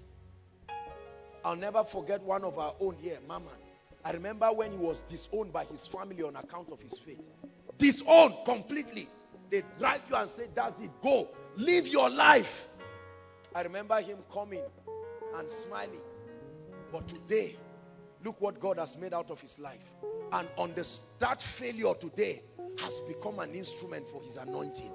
That failure today has become an instrument of his grace. Sister, you don't have to give yourself cheap because of failure. Go through it. Pass through it. There are some cups, you will never pray them away from your life. I promise you. Master or Father, if it be thy will, take this cup off me. And God says, you must drink this one. If you want to stay near me, you must drink of my cup and be baptized with my baptism. There are some things you can never pray away. You pray for grace to pass through them. Isaiah 43 verse 1 and 2, fear not, I have redeemed you. I have called you by name, you are mine. When you pass through the waters, I will be with you. Through the rivers, it will not overwhelm you. He said, when you walk through the fire, you will run. While it is burning you, you will walk through the fire. He says, I will be with you. Have you walked through fire enough to have compassion for people? That's the reason why when I come in and I see people seated outside, I see people standing in the rain, my heart is grieved because I know that I do not even, based on human parameters, I should never be trusted with people like this. I don't just walk around bragging and saying, this is the man of God, all of you shift, you came late, sit down outside. It's no. It touches my heart. Many times you see me sit down and I bend my head. Many people don't know there is a very soft side to me. Many times I'm fighting tears when I see what God is doing. I come for the miracle service and the testimonies from one region over the other. I know where God brought me from. If I never failed, I would have been an arrogant person, not with the kind of anointing. I had to fail to manage this kind of anointing. It takes failure to carve this kind of anointing and still respect people. Are you getting what I'm saying? The reason why there are many young ministers moving around, bragging and moving, just don't try to pray for them. Just leave them. If it is that gate, I promise you, you must pass through the door of failure. Expect people to laugh at you is normal. They laugh at you as a consolation to their failures because they have refused to move forward. Whenever they see you trying, they are intimidated. So when you fail, it's a comfort to them. And so they will amplify it so that they can derive joy that it is not doable. But when you smash that record, them together with the world will stand in ovation. The reason why you reward great men is not just their result. They are testaments of endurance. They have gone through what people have never gone through. If I never failed, I would not know how to fast. There are times in my life I fasted dry for days because I needed to knock on the doors of heaven. It's not just that I just love God. Situations push me like the cave of Adullam.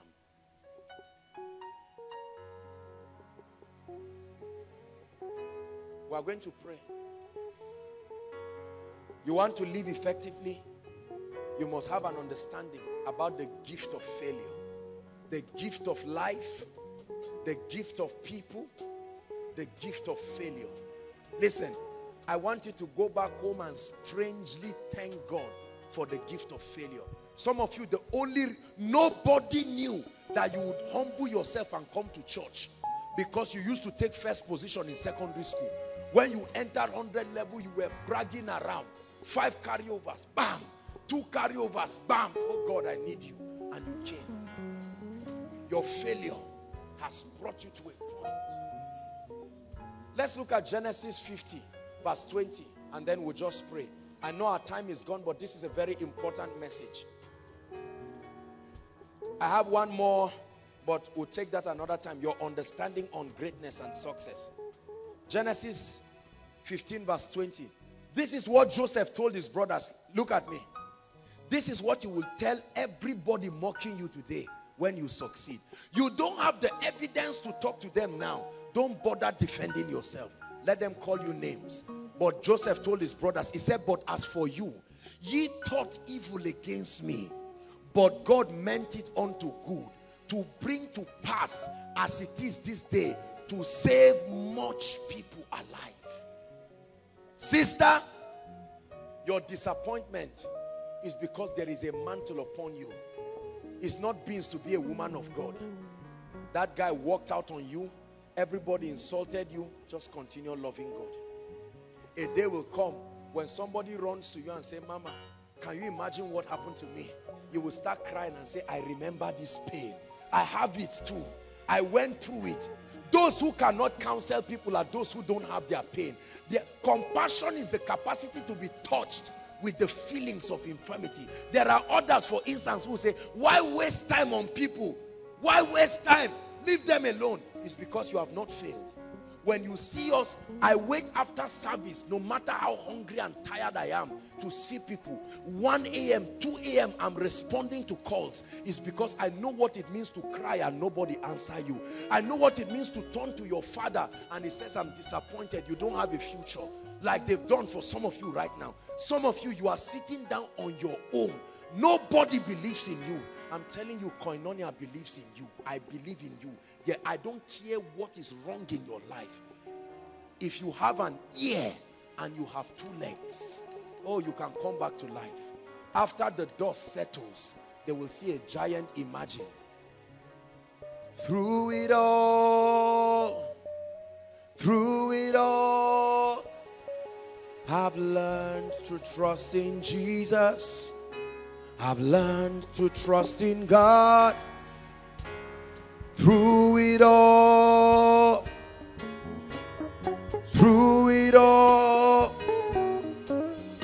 I've learned to trust in Jesus every day. Let me tell you something. In the most authentic definition, deliverance is salvation. Right? The most authentic, in its purest form, deliverance is salvation. It's a complete translation. So every other thing you do is in support of that understanding. Demons are real. Let me tell you, you will be surprised to find out how many things have not been working in your life and can be credited to the ministry of these wicked spirits in our lives. There were many things in my life that didn't used to work for a long time. I tried, I did all I knew to do. But when I realized that, you see, let me tell you something. Because demon spirits have an advantage, hear me. Because demon spirits have an advantage of the realm of the spirit. When you try to fight in the flesh, you will be defeated forever. Every time, at all times, regardless of what you try to do. Someone promises to help you. You go to bed, a stranger appears again. The person gets up in the morning and tells you, I can't remember telling you what I said. Please get out of my office. Something made them do so. The same way there is an anointing that can call a destiny helper into your life. And you say, sorry, I don't need any help again. You say, God told me to do it. I don't like you, but I have to do it. Because something, may that thing, whatever thing it is, it must come upon you today. Where men arise to make your life easy. Hallelujah. Demon spirits are real. Don't be embarrassed when you find out that these spirits are leaving you. Rejoice. And listen, please, don't just fall down and stand up and check yourself and feel embarrassed and then go back. No. And by the way, it has nothing, deliverance has nothing to do with falling down and manifesting. It has everything to do with the word of God prevailing over your person and casting out every nonsense that is roaming around your life. So you may be standing quietly and they are flying out of you, flying out of your destiny. I'm teaching you this so that you will know what to expect and know how to appropriate it. So that when you leave this place, you now expect that door that refused to open, now that you know a spirit caused it, you expect it to open. So you start saying, in the name of Jesus, I expect favor. I expect favor. A woman who has not been able to give birth, has not been able to take in. Husband is well, wife is well, both of you go to the hospital, they say there's nothing wrong as far as they know. All right, take in, madam. She cannot take in. Plants don't need consultation to take it. Animals don't need consultation. As haphazard as they are, the law still works.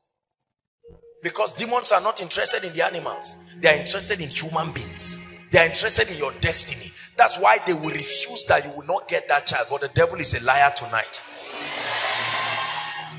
What of all those lumps and all those nonsense that grow around your body? Lumps in your breast, lump in your stomach, lump every part, movements around your body. What do you think is called?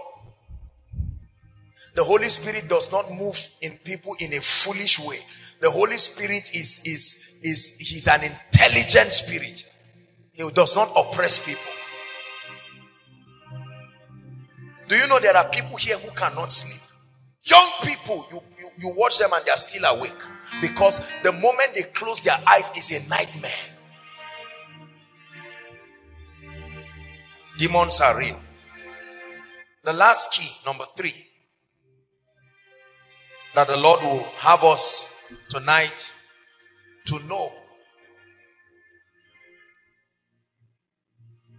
All of us must possess this if we really need result. Is your faith. Your faith, your faith, your faith, your faith, your faith. Your faith. My faith reaches out to you, and I believe your word. Listen, let me tell you something about faith. Most of us, our understanding about faith is just for reception. But faith is also an instrument of defense. Ephesians 6 verse 16. Therefore, holding forth the shield. Because there are times between prophecy and manifestation you will need to stand. Faith becomes the weapon you use to shield yourself. That when another word comes and says, Kai, can you imagine, Pastor Alpha, is this thing really working? And then the shield of faith, you lift it. And you say, no way. I know that my Redeemer liveth. Is working. If it's working, show me the evidence. Faith is the substance of things hoped for, the evidence of things not seen. It says, above all, taking the shield of what? Faith, wherewith ye shall be able to quench the fiery darts of the enemy. Listen, faith is the result of an understanding. Faith is the result of an understanding. It produces persuasion. It's from the Greek word pistis. Conviction based on an understanding. He says, but I know whom I have believed, and I am persuaded. Just like I'm persuaded that someone's testimony will turn around. Somebody's life will turn around tonight. I am persuaded.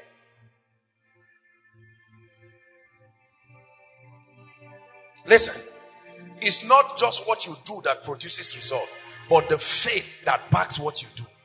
The conviction that backs what you do. Faith is powerful. The Bible says, by it the elders obtained a good report. So if you need a good report, you will need that faith to obtain it tonight. And there are many of us who are trusting God for good reports. You want to change the doctor's report. You want to change every kind of nonsense report that the devil has brought. It will take faith. It will take faith. Conviction. Say after me, in the name of Jesus. Shout it, everyone. Say, in the name of Jesus. I believe in the power of God. I believe that nothing is impossible for God. And tonight, God, through his spirit, will birth my testimony. I believe that with all my heart. I came in, there were people in Abuja. My Bible, at the back of my Bible is full of all kinds of people's prayer requests. You cannot imagine people dropping their prayer requests. Apostle, please, as you are going back, can we drop our prayer requests? All the way. Because there is a God that answers prayers. Please hear me, Koinonia. Tonight, like we prayed earlier on, I want you to get angry with the situation in your life. You see, I cannot make you tired of it. I can only encourage you. He said, woe to them who are at ease in Zion. The day you are tired, you will change. Let today be that day. Rise up on your feet, everybody.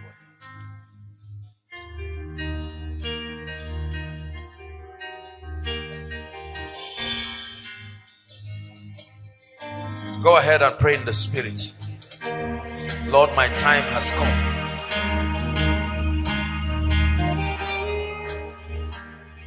Are you praying, Koinonia? Lord, this health thing, I can't remain sick forever. No. This SS genotype, this HIV, this cancer.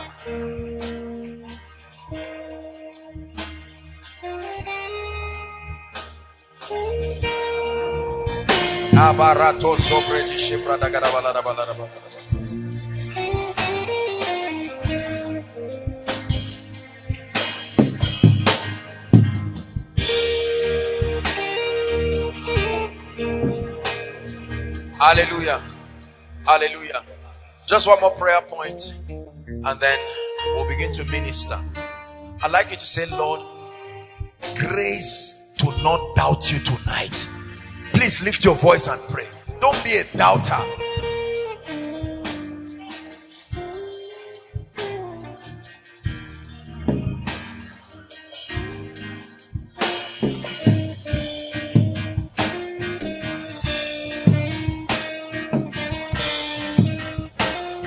Lord, I believe in you. Lord, I believe in you.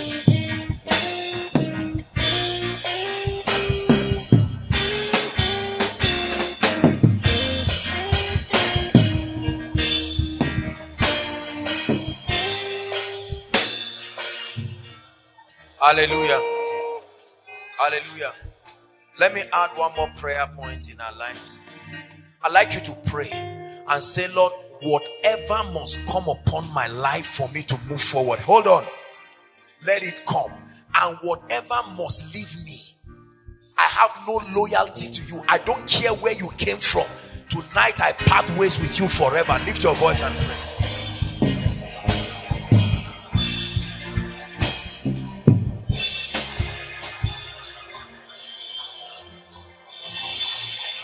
Every anointing that must land upon my life today, every grace, every spirit, every dimension,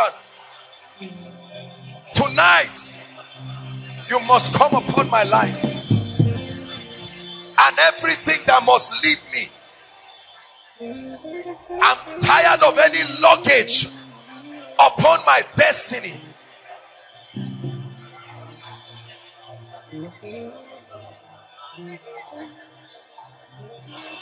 Koinonia, are you praying? Those online, make sure you are praying right where you are, at your home, so wherever you are streaming from.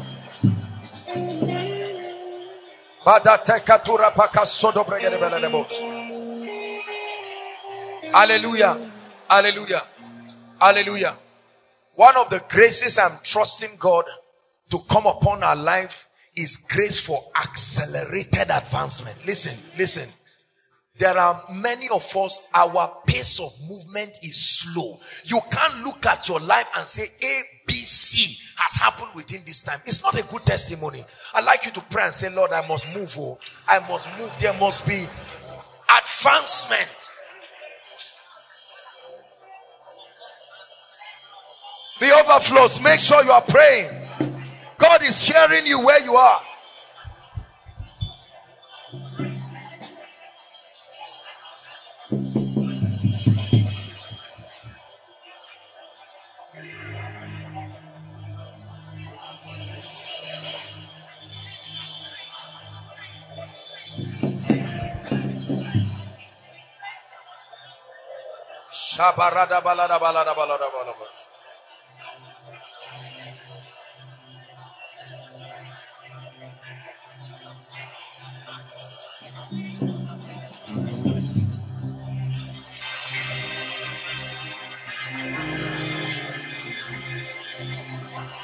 Yes, oh God, I'm parting ways forever.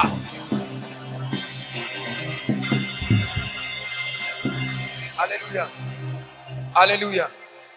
Hallelujah. Listen. Listen. You must contend with prophecy. Oh, this bad luck upon my life must leave. I was not cursed like that. Even if it's a curse, it must go. Are you hearing what I'm saying? Say, woe unto them who are at ease in Zion. There is enough unction tonight to deliver the result you desire, except you are not interested. If you truly are interested and you are angry enough, tonight is not the time to spectate and pinch and gist. Anybody does that kind of thing for you tonight, know that the spirit is using that person. You can't come here and waste your time. Hallelujah. I'm about to pray for you. I'm about to speak. Please, I want you to pray. Mention every negative thing that you know has happened, patterns in your life that you know must change, and say, God, arise for me tonight. Lift your voice and pray.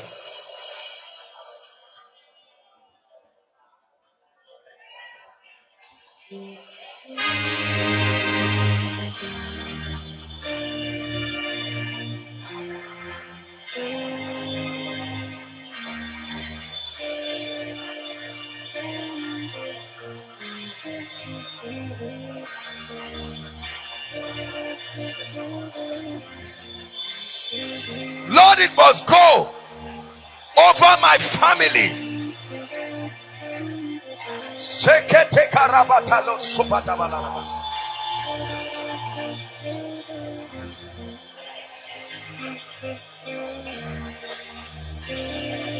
Hallelujah. Hallelujah. Now listen. Listen. Listen. Before God deals with our lives, we are going to be praying first and foremost that God will deal with our families. See, let me tell you something. It's not your fault that you came from that family, but it's your fault if you allow what came from there to destroy you. Are you hearing what I'm saying? Believe what I'm saying, oh Koinonia. Believe what I'm saying. I love you too much to not lie to you. There are ties and strongholds that are stopping people from rising. Lift your hands, everybody.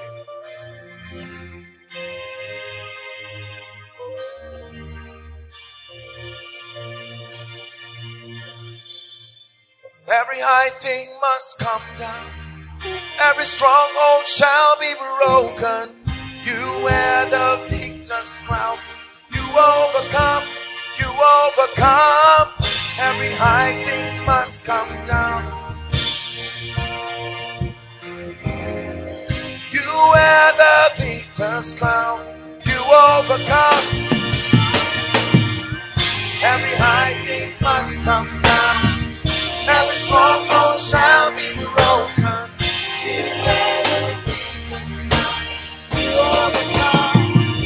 Lift your heads. I want to pray. Now listen. Don't get too used to the fact that it's just about speaking and then people fall under the anointing and come. Be serious while prayers are going, because it is at the word of God they respond. They are listening to me, I'm speaking, but until the command is given, there is nothing to confirm. I want to pray. Many of you will be very surprised. Open up your spirit. It's time for God to visit you and visit your families. Hallelujah. Lift your hands, please. My God. God.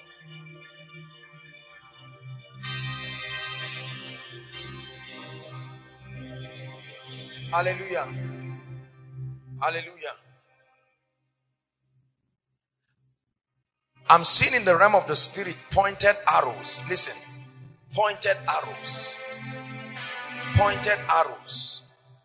And on those arrows I see like papers placed on the arrows containing the names of people, names of families, names of territories, That's what the Lord is showing me right now. And we're going to pray. Listen, the power of God is going to come very strongly upon people.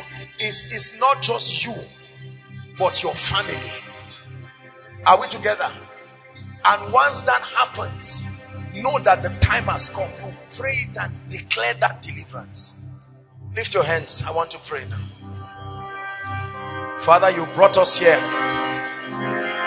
to change lives, change testimonies.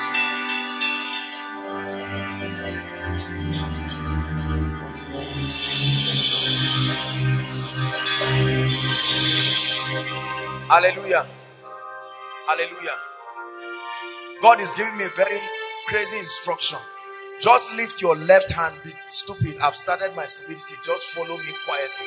Just lift your left hand up to God and let me do the speaking. You don't have to say anything. Please, all those who I'm going to speak to now that the power of God comes on them, let's begin to have them outside. Jesus.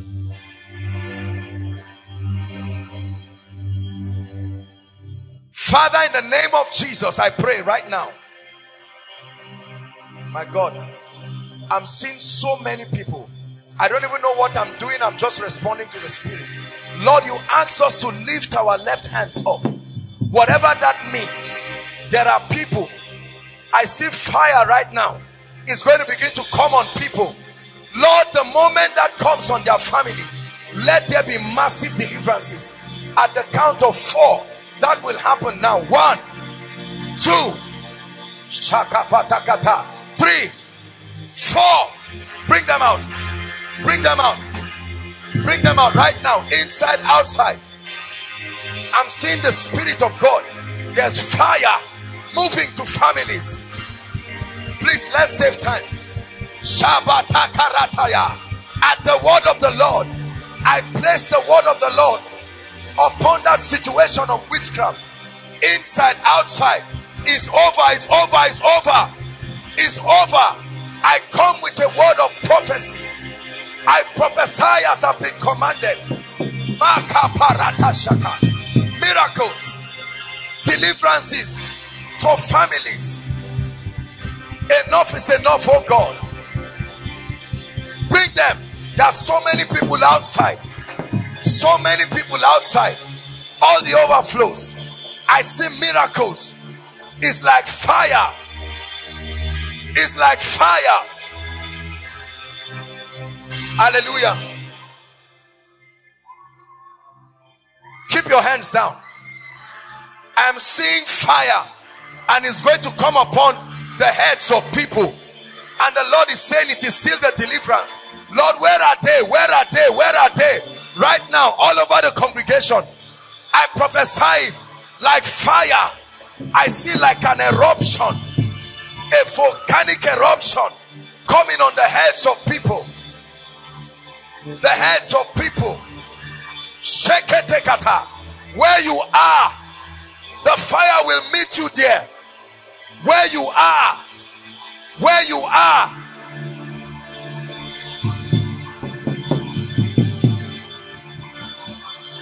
The enemy has done this. We command every havoc. We command every havoc. Kabatayata. I tell you, I see deliverance for many families. Say after me, in the name of Jesus. Say, in the name of Jesus. I command every spirit causing the tragedies in my family be exposed now. Lift your voice and pray. Lift your voice and pray. The light shines in the darkness. The light shines in the darkness. As you are praying, the power of God will come upon you. As you are praying, the power of God will come upon you.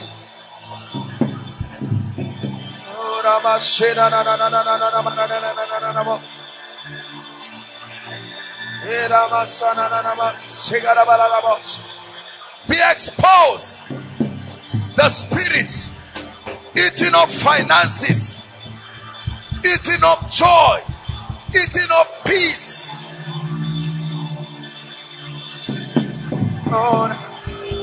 Kapatata. Ekerato sotobashiata.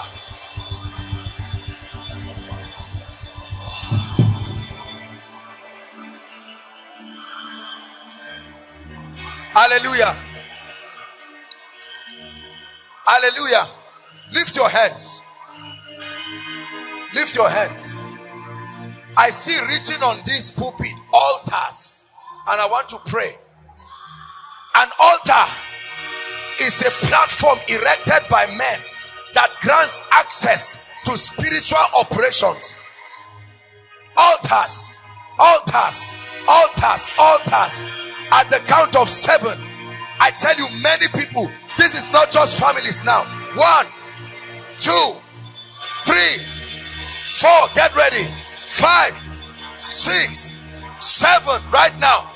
Right now, right now, right now. Altars, catch fire. Altars, catch fire. Catch fire. Catch fire. Catch fire. Catch fire. Sheketeke porosotoba.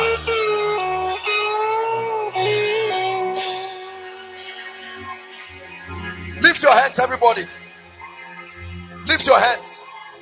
Lift your hands. The Lord is asking me to call situations. The moment I call them, all those who are victims of it, the power of God will come upon them. Please, we are going to be fast. Right now I pray the spirit of failure upon people. I'm seeing it, Lord, wherever they are right now. At the count of 3, let there be an exposition. 1, 2, 3, go, go, go. Failure, failure, failure, causing failure in lives, failure in destinies, failure in ministries, failure in business.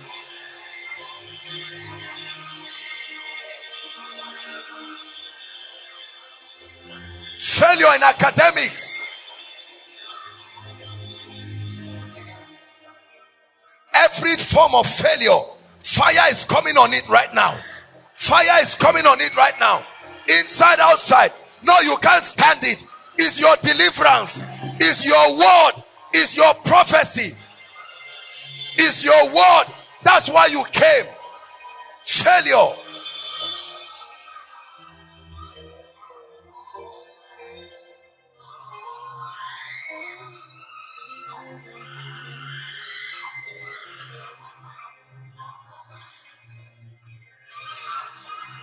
Lift your hands, everybody.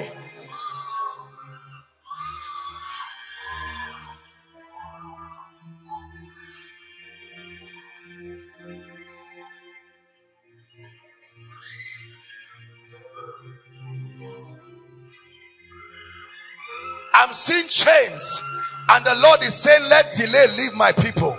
That's what I'm hearing. Lord, where are those whose lives have been under one spot, inside and outside? At the count of 3, I'd like you to shout Jesus. Delay is leaving now. 1, 2, 3. Go, go, go, go, go, go. Delay, delay, delay of all kinds, of all kinds. Parato soto peketesh. Delay, delay.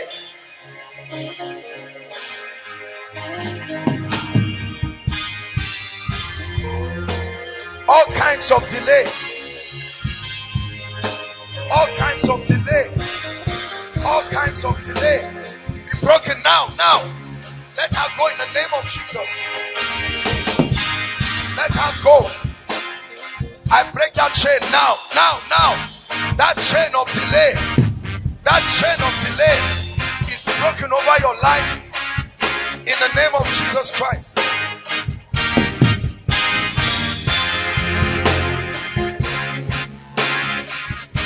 God is breaking delay. Listen. Hallelujah. I've prayed this prayer in this place before, and the Lord is asking me to pray it again. That the destinies of men can be exchanged, so that you are walking, but you are not living your destiny. It's like you are living another person's life. Lift your hands. Lift your hands. Please take this prayer seriously. It will do wonders in your life. Lift your hands, inside and outside, and you watch what will happen now.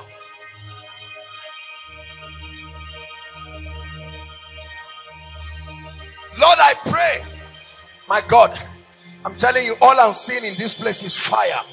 Any man here, any woman whose destiny has been exchanged so that the life you are living is not your blueprint, right now, let the exchange, let there be another exchange, another exchange, another exchange. The power of God is coming on people right now, right now, right now. Release their destiny. Release that mother's destiny now. Release that mother's destiny now. My goodness.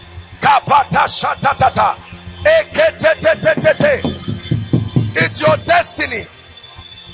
It's your destiny. You can't live another person's script. Every witchcraft, every manipulation, I curse it now.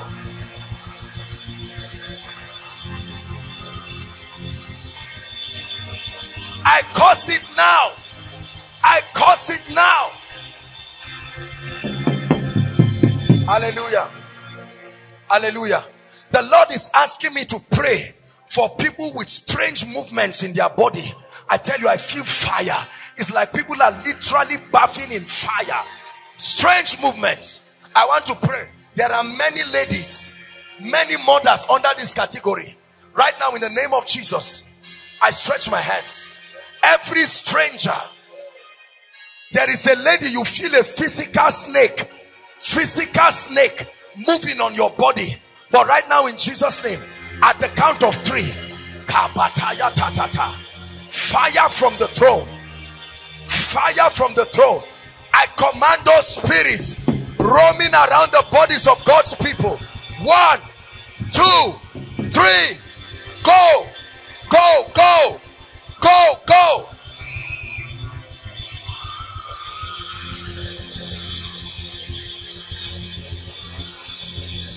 Go now.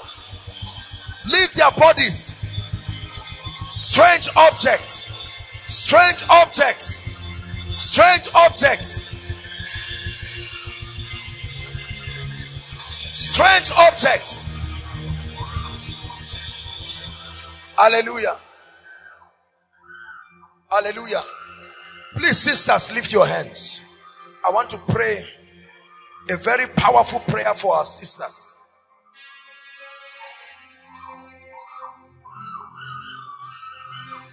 The devil will prefer to get one woman to 10 men, because a woman is a gate in the realm of the spirit.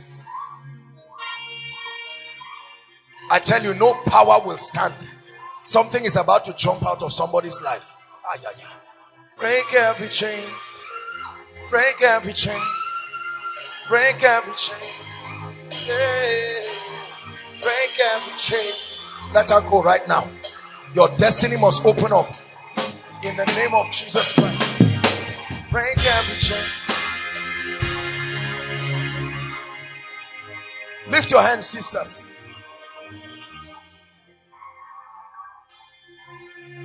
There are many ladies here under several oppressions. That's why many things are not working. But sisters, as surely as the Lord lives, at the count of 3, I'd like you to shout Jesus. You will be surprised to see what will happen to you. Are you ready? 1, 2, 3. Deliverance for you right now. Deliverance. Help them, my goodness. Please help them. Gates. Gates. Gates. Be broken. Gates. Be broken. Kapataya. Gates be broken. Gates be broken. Gates be broken. I'm praying it again. Lift your hands. Every devil that came here with you must let you go. Lift your hands. There are sisters. There is already a programming on your destiny to fail, a programming to be barren. Who is this God that can look into time? Wherever they are, at the count of 3, may the power of God fish them out. 1, 2, 3. Take that fire. Take that fire. Take that fire. I open your destiny. Every lady, every sister, you are a gate. You are a gate in the realm of the spirit.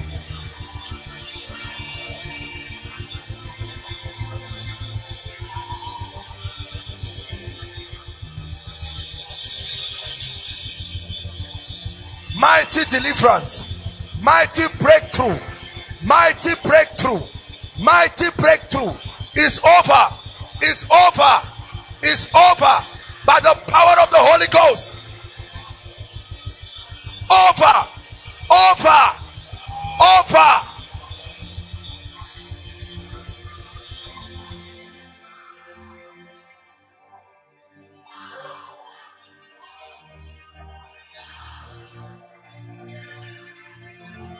Break every chain. Break every chain. Yeah. Break every chain.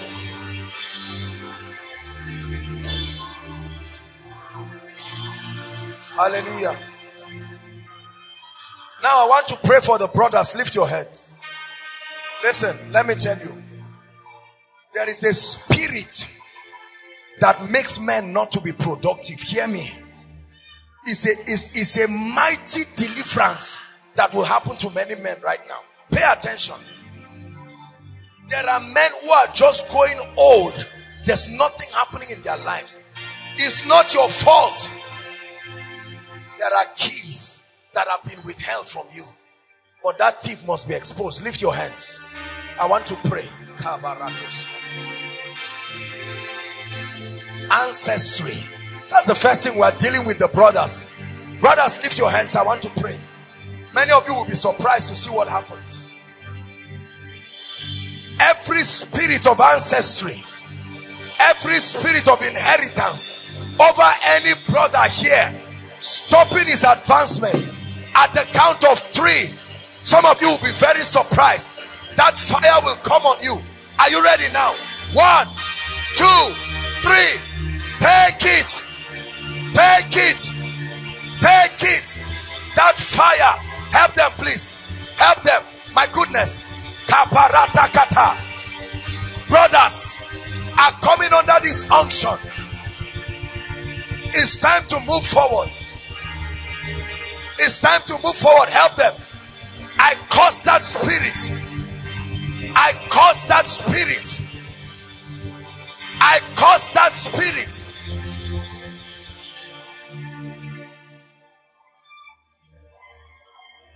Hallelujah. God does this all the time, and I don't know why God is doing this again.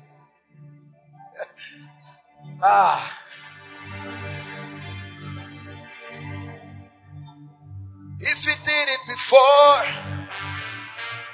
he can do it again.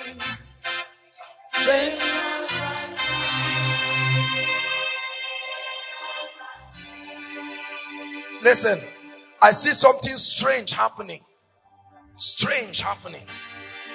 Strange happening in the spirit. And I'm seeing the spirit of the Lord moving. And God is saying he's visiting Easterners. Easterners, Igbo people. That's what I'm seeing. There are altars that need to be broken. Please pay attention. I'm about to pray right now. Wherever they are, always he will do it. You are from the east, get set. Be sensitive. Come on, you shouldn't be doing that. Easterners, Lord, wherever they are, it will come like fire on you. You will be surprised to see what will happen to you now. The Spirit of God goes to the east.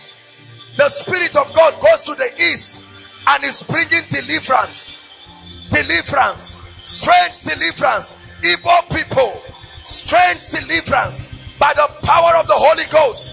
He's visiting your soil. Visiting your foundation. visiting your soil.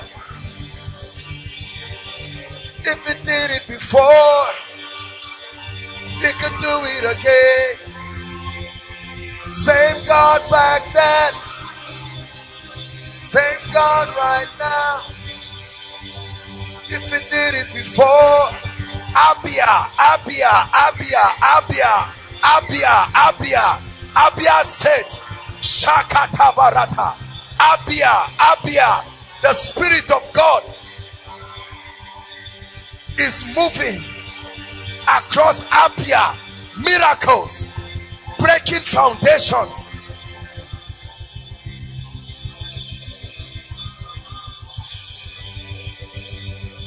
If he did it before, he can do it again.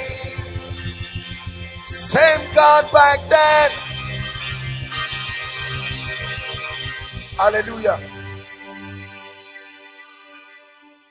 Many of you wonder why God does these things. There are signs and wonders. He steps into, you will see the testimonies that will come from this thing. Strange visitations.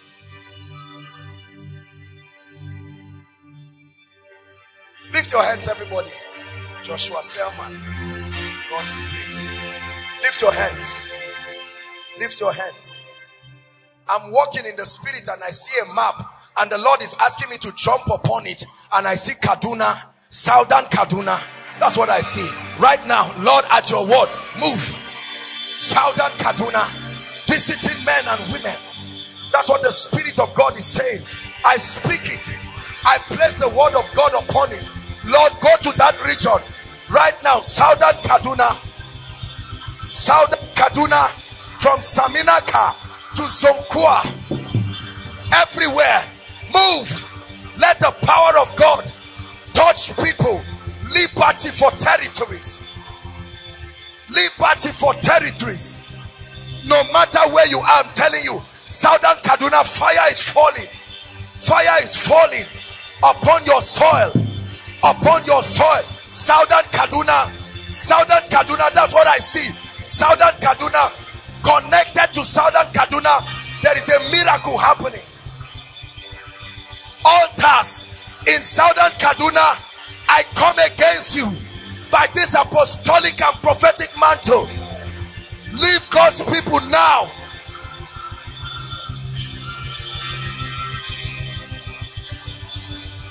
Yeah, na na na na. Yeah, na na na na. Yeah, yeah. Yeah, na na na na. Yeah, na na na na. Yeah, yeah, yeah, na na na na. Yeah, na na na na. Yeah, yeah, yeah, na na na na. Yeah, na na na na. Yeah, yeah, yeah. Hallelujah. Listen, let me tell you, this operation of the Spirit, I found it working in my life, is powerful. God just calls a territory, and everyone is like a digital spiritual system. It's not something you just do by guesswork. It's the Spirit of God. The Spirit of God. The Spirit of God. God is still touching Kaduna people. I'm still hearing it in my spirit. God is still touching Kaduna people. There's no escape. Any family tied to any altar comes under fire. Any Kaduna family married to Kaduna, living in Kaduna State,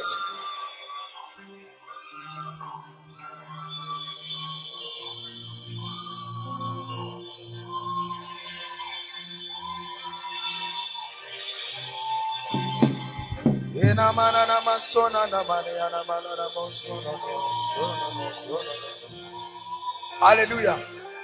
Please lift your hands. We're still praying. I want to pray for students now. Something miraculous will happen here now.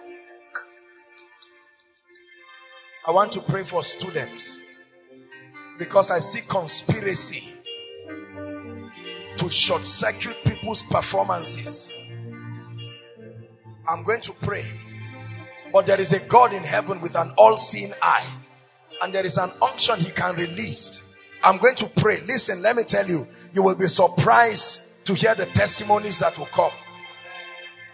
The way God is working this night is very supernatural.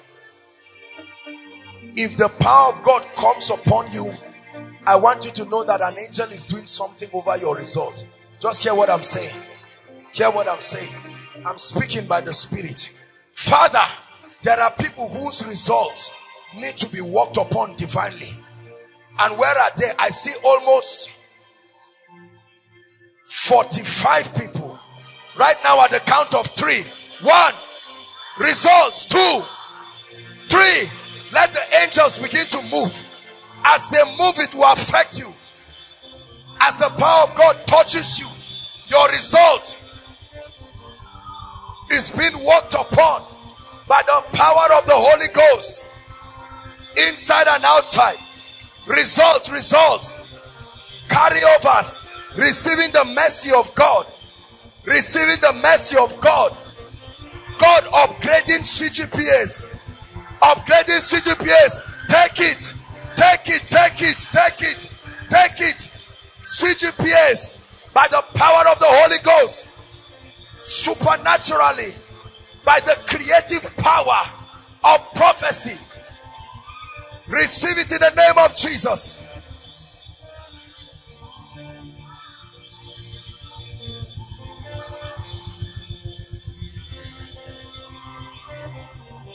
Hallelujah.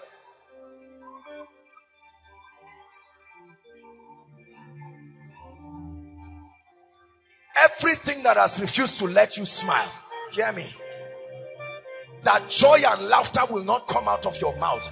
I stand tonight in the name of Jesus. I bring that thing under fire. I bring it under fire. I bring it under fire. Shekatatata. I bring it under fire.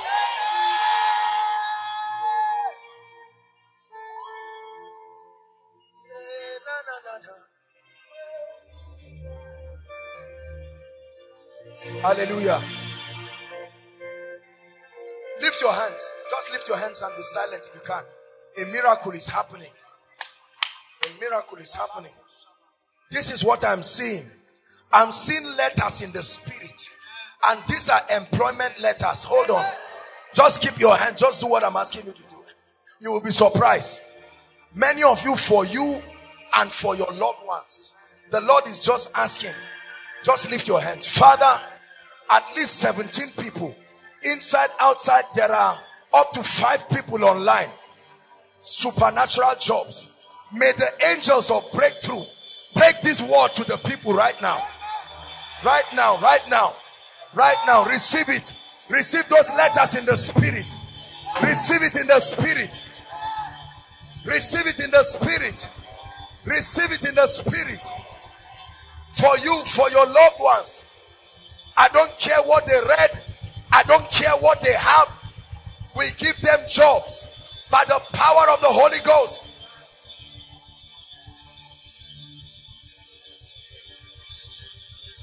Hallelujah.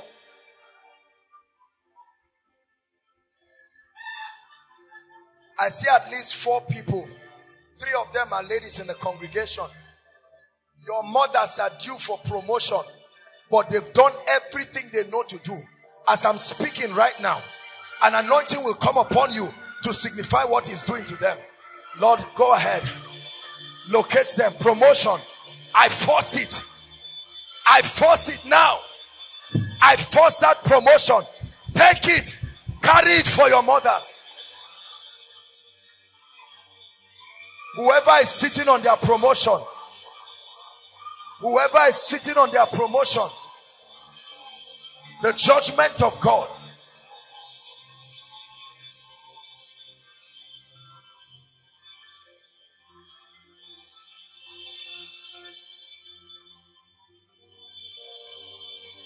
Hallelujah. Hallelujah. We're going to pray for the sick. But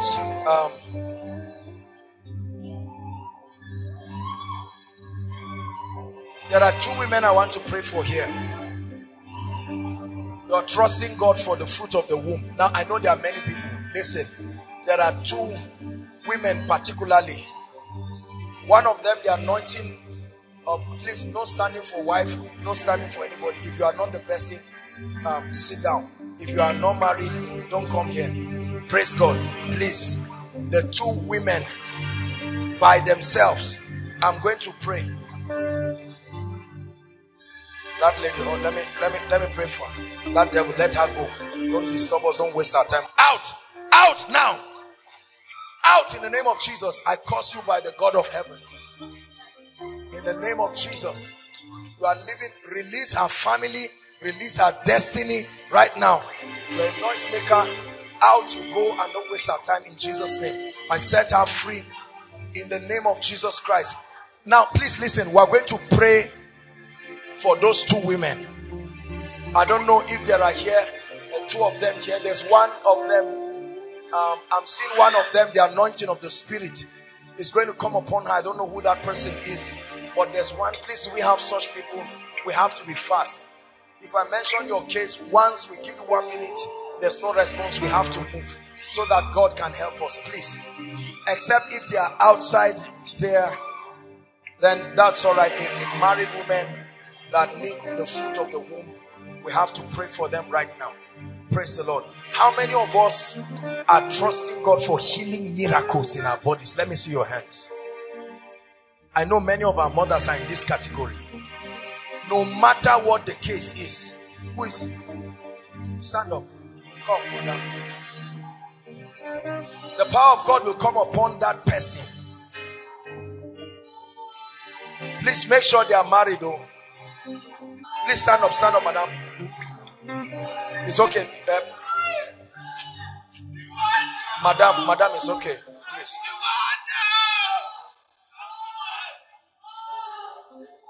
Madam, look at me. Look at me. Look at me. How many years have you been married? 20 years. 20 years. No child. Look at me. 20 years. Madam, look at me. Look at me. It's okay. 20 years of marriage. If that woman gave birth to a child by now, that's the other person, right? Barrenness. Why am I seeing her? I'm seeing chains around her stomach. You must remove it now. Remove it now. You are a devil of darkness. You hear my voice. Take off that chains now. In the name of Jesus Christ. There's no such thing as barrenness. It's nonsense. When a spirit sits on your stomach, there's no way a child will come. If you like, do whatever. You go to India and come back, you only waste money. But there is a God. Madam, please look at me. I want to pray for you. Are you here with your husband? I'm from Kafacha. I came here for program. I'm a student here. And you decided to. Where is your husband? He's in Kafacha. We reside in Kafacha. Okay, look at me, madam. Students here. Do you believe God can give you a child? I believe that's why I came. It's okay, madam. Look at me. Look at me, madam. Place your hand on your stomach. I want to pray. How many of us believe this woman will come and stand and testify? If you are doubting this, you've not been in koinonia. Madam, look at me. I want you to shout as loud as you can, I receive. Just shout it. I receive.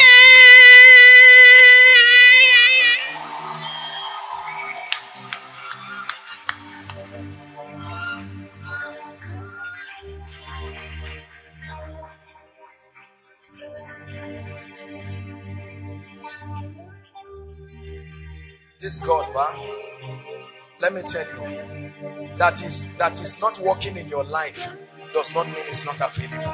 I've told you this thing. You have to believe there are dimensions in God. This woman you see will come and stand here with her child. Why is she here, madam? Why are you here? You are married for how many years? Give her the mic. How many years? 10 years. The anointing is on you. Lay your hands on your stomach. Look at me, madam. Shout, I receive, if you believe. I receive.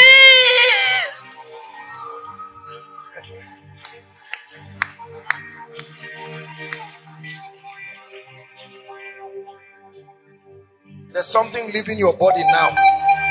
Let it go. You are a devil. Let her go right now. Something is coming out of your stomach. That's what I'm saying. That's what has stopped your barrenness. Go and have your child. In the name of Jesus. Go and have your child. Hallelujah. Hallelujah. Please let me pray. Madam, make sure you people return with your testimonies. Want to pray. Is your husband here? Husband, please come, sir. I want to pray for you. Marriage is between two people, not three people. I look in the spirit and I'm seeing three people. Somebody is a stranger in this equation. Please come, sir. I'm seeing a third person in the spirit refusing to let this marriage work. I'm seeing a third person in the realm of the spirit refusing to let this marriage work. The devil is a liar. We're going to pray. Please hold your hands together. Just in one of your hands. Yes, I want to pray. Please put your hand on your stomach. Watch what happens to you. There is a name, oh. There is a name. There is a name. Leave them. Leave them. Leave them. Leave them. Leave them. There is a name. Let her go. Strangers, kabataya. What God has joined together, I'm prophesying. That's why I said hold your hands. Anybody whose hand is not held physically should not be in this equation. Therefore I prophesy, any stranger, release what you have put in her stomach now. I'm seeing a snake. That's what I see in the spirit. I'm looking and I'm seeing a serpent.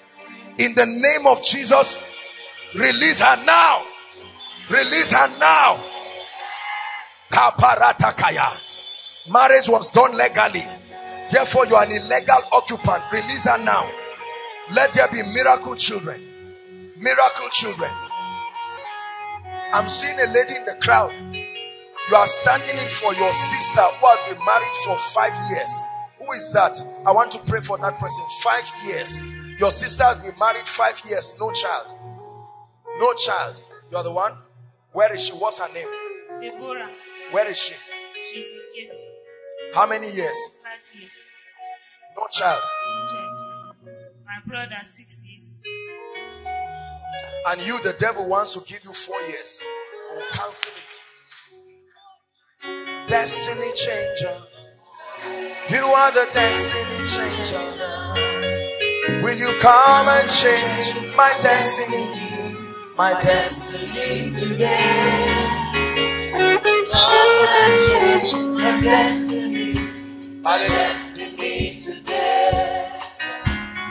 destiny changer. You are a destiny changer. Come and change my destiny. My destiny today. Please, don't just come out at will. Hold on, hold on. Coordinate yourself. Who is this? Hold on, hold on. Leave them, leave them. It's okay. Victor, leave her. It's okay. Calm down. How many years? 9 years. Huh? 9 years. Where is she? She's in Azarian Bauchi. Kikiamata. That is Sam Yembu. Amen.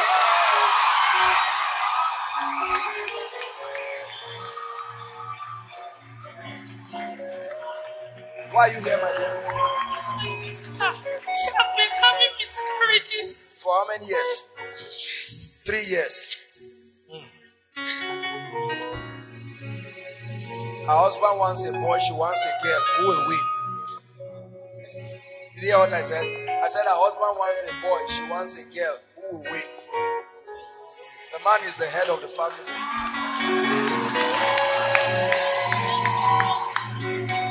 See, this thing is being done by an anointing. It's not joke. It's an anointing. Look at me.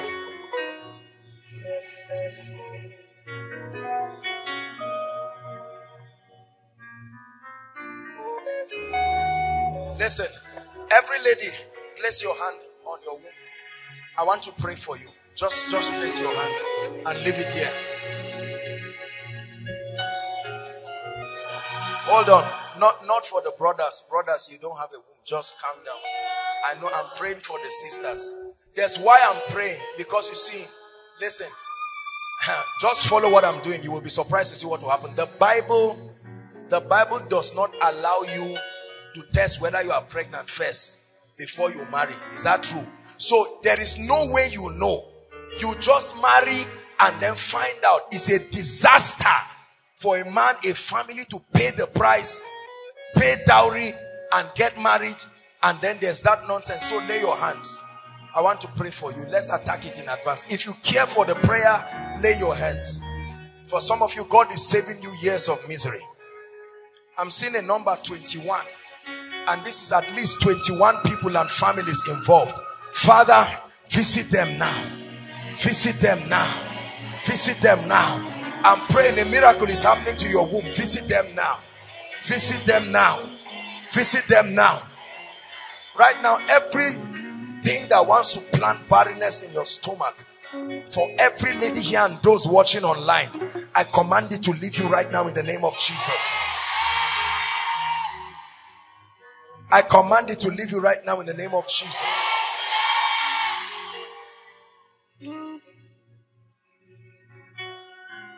My dear, look at me. Hold that baby. You, Ejimi, please give her that child. Just hold her so she doesn't fall. Just hold that baby. You are holding this child as a prophetic symbolism for your sister, for you when you get married, and for every other person, and for 2 other people who are in the congregation. This prophecy is connecting them. Where are they, oh God? Where are they, oh God? The anointing of the Spirit will locate them now.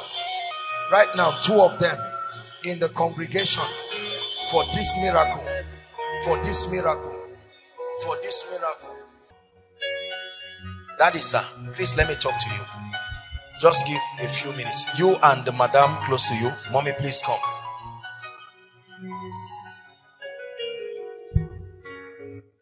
You are an usher, but you are praying. Come. Let God answer your prayers. This lady is talking to the Lord. What was the issue? It's my sister. You are asking the Lord to do what? Later, she have put to bed feed time, but none of them is alive. Because I'm seeing a spirit. As soon as she's giving birth, this is like an antelope. It eats the children. As in, is the child, sometimes most of the children will grow 9 months, you give birth, then they will last for only a few minutes and they will die. Hold my hands. Where is she? Don't cry. Don't cry. Where is she? What's her name? Daddy. Laddie. Laddie will speak to you. Lay your hand on your stomach. Laddie, in the name of Jesus, we declare that this frustration is over. In the name of Jesus Christ. That is, I want to pray for you. Mama, good evening, ma. Please stand up. Who is the stubborn child that you want God to touch? Lift his picture up. Victor. This is your number 1 prayer. The one you want to marry. Where is the person?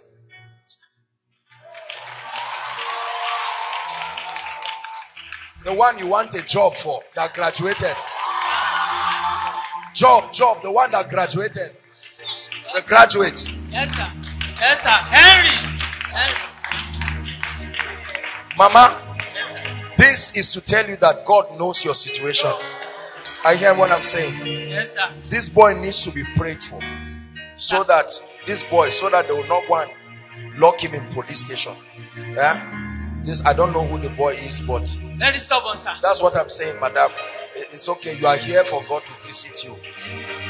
Amen. Who is Nonso? Nonso. I'm hearing the name Nonso. We are going to pray. Nonso. Mama, we are going to pray in the name of Jesus Christ. Very soon. Solomon, you want to marry? Planning for his wedding, sir. Okay, it's all right. We'll pray for him. In the name of Jesus Christ. Mama, I pray for you. You came here expecting the power of God to touch Exactly. you. Huh? Yes, sir. Mama, do you want the pain in your body to stop? Yes, sir. You wake up in the morning and there's severe pain in your back. Sir, you know about this thing. I know, sir. True. And the Lord is going to do a great miracle for Mama. Amen. Because Mama, I'm seeing you. You can't wash for long. Yes, sir. You bend down to wash and your back is paining you. Exactly. Thank you, Father. In the name of Jesus Christ, the Lord who has seen you is going to do a miracle for you. I command by the power of the Holy Spirit. Help Mama in Jesus' name. Thank you, Father. Thank you, Lord. Please, who is this? Huh? Nonso, my friend. Are you Nonso? Help the boy. His trouser is removing. Who is that? Who brought him out? People should help him now. Sir, I want to pray for you. I want to pray for you. What do you do, sir? I'm the proprietor of a school. I'm a pastor. I'm a civil engineer by training. You own a school? I do, sir. Primary school? Nursery and primary. Nursery and primary? Yes, sir. You've been afraid to start the secondary school. Seriously, sir. Is that true? I've been afraid. Because what is happening in the primary, up and down, people are taking their children out of your school. And they're owing money. And they are owing money. And you are trusting God for a miracle. Tell you, sir. Because you too, you need a lot of money now. As you are standing here like this, you need money. Very correct, sir. And this money is much. Don't collect loan. Don't collect loan. Loan is a way to die. Dying destiny. Don't collect loan. Sir, I want to pray for you. One of the things you are going to start seeing as you minister the word is breakthrough. You will start seeing strange breakthroughs Amen. in the lives of people. Amen. And then we want to pray for your school, sir. Things are going down. Yes. What you need is not money. What you need is very qualified teachers who are really willing to teach. Because the people there, they will come today, few months, they want to leave. And when they want, I will have to pray for you. The devil is a liar. Please lift your hands, sir.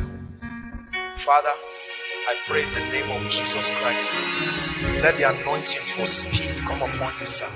Supernatural speed. In the name of Jesus Christ. Grace and speed for you. Mama, God bless you. Please, who is this? Please, if we have not called your case, just be patient. We are going to pray for the sick now. Why is Mama here? Mommy, please come. Huh? Your son's name is Nonso. What's your name? Nonso. From where? Manambo State. You are a student here? No. Dark.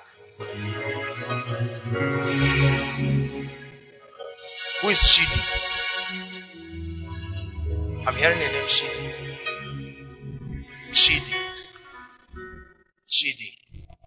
Let me pray for the person now. Mama, I'm going to pray for you. What you need, this one is not, I'm not even getting any word for your son also. What God is saying I should prophesy to you is that he's bringing restoration to your life. God is saying I should tell you, you see that song that I sang at the beginning of the meeting? I'm speaking Hausa. It's finished.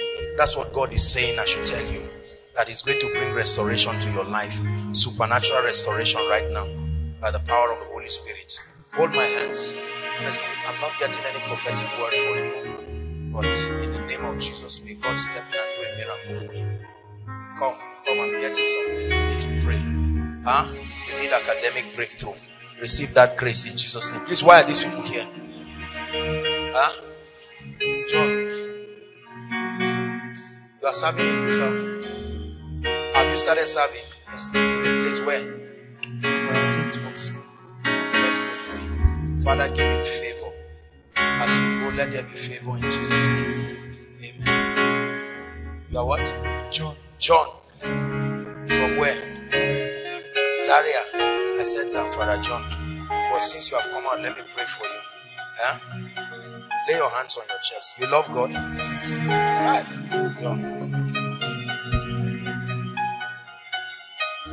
John, look at me. Please, God can give you a new beginning. You hear what I'm saying? Please, when I make altar call, John, run and join them. Huh? I'm going to pray for you, but that statement you made is not true. Oh God, help John in the name of Jesus Christ, because you see, you have to be serious with God. Oh God, help John in the name of Jesus Christ, I pray. She's older than she actually is. Huh? And there is a medical condition. This is a feminine thing that I'm seeing that is responsible for this. Kinachi, Hausa? Eh? Yes, sir. Okay, Turan Shima, you understand English? I'm seeing happy birthday on top of you, and I'm seeing 50 years. How old are you? Shakaran Kina. I born me on 66. 66. 1966. How old is that? 50 years.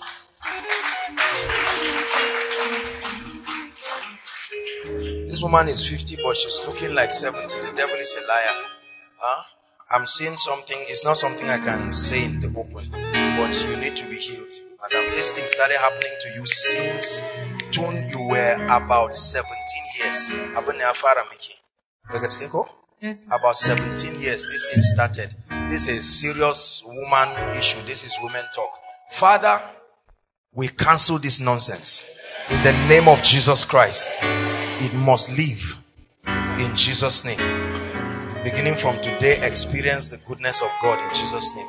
May the Lord favor you too in Jesus' name. We want to pray for the sick now. Please, this is our miracle service. Bear with us. We have to deal with these things. You see that there are so many situations. We're praying. Everyone, you can be seated if you can, or stand. We're soon going to be done, but I want us to pray. Are we together? Say after me, inside and outside, in the name of Jesus. In the name of Jesus. Please say it like you're serious. In the name of Jesus. In the name of Jesus. I declare that every closed gate standing before my destiny, under this corporate anointing, swing open now. Lift your voice and begin to pray. Please, we are not just whiling away time. Pray, participate in the prayer. Some of us, that's what is affecting our lives. Every gate, every gate, every gate, every gate.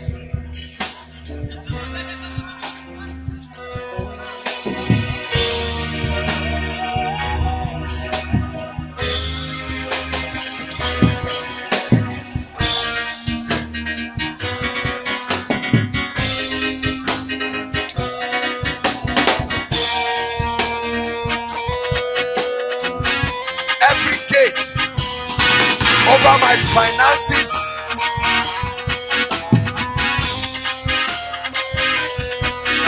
over every area of my life, be open now.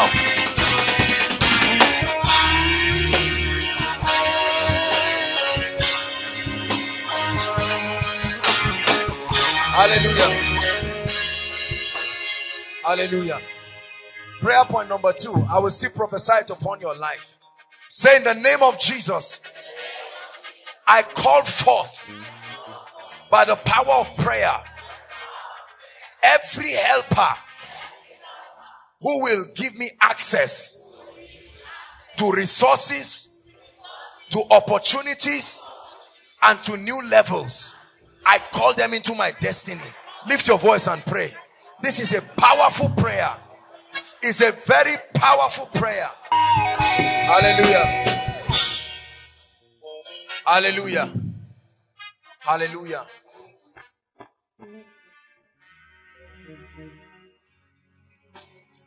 I'd like you to prophesy and say, in the name of Jesus. Shout it, in the name of Jesus.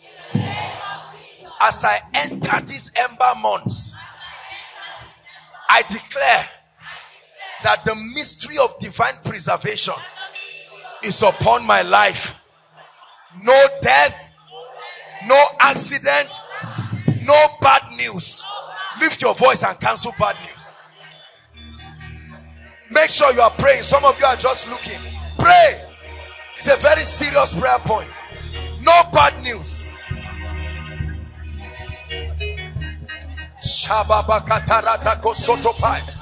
I speak upon my life the mystery of divine exemption.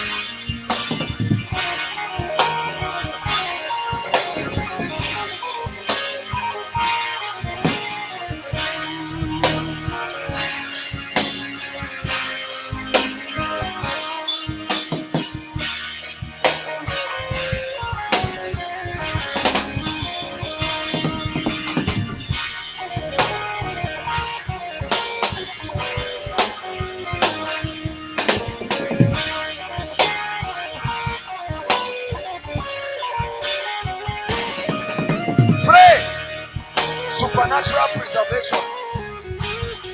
Out.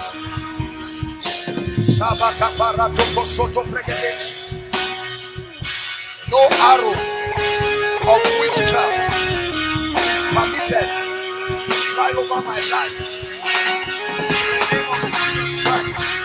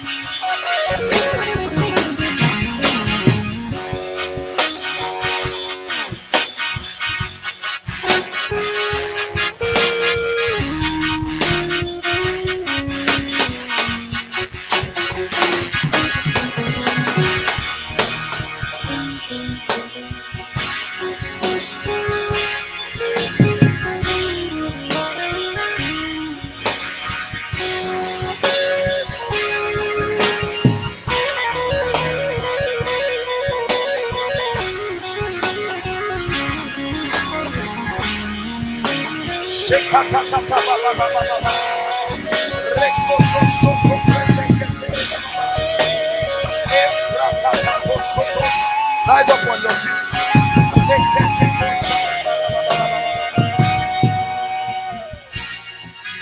Rise up on your feet, please. Everybody inside, outside. Don't be tired. You're working out your salvation with fear and trembling. Before we pray on the request, I'd like you to pray and say, in the name of Jesus, Abba, now let's be serious. In the name of Jesus. September, October, November, December. Hear my voice. I speak to you. Deliver to my life only blessings. No pain, no sorrow, no regrets. Go ahead and prophesy. Release power to your future. Release power to September. You shut your mouth, you shut your destiny. Release power to September. Release power to October. Release power to November, December.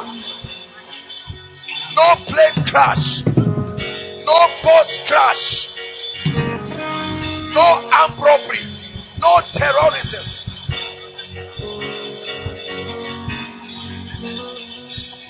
Hallelujah.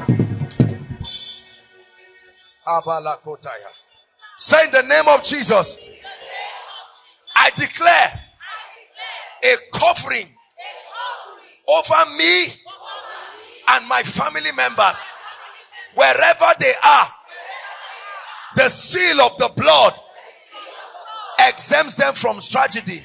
Listen, I shared some months ago. Hold on. I shared some months ago a vision that the Lord showed me. I'm not one person who will stand and say, I saw this. Sometimes I see these things, I just pray. But it was upon my spirit and I said it. Remember, I spoke about the month of September. Everything you see us do here is prophetic. As you speak, it looks like you are joking, but you are releasing power to your future. He said, declares thou that ye might be justified. Hast thou commanded thy morning? You don't sit down and it delivers everything to you.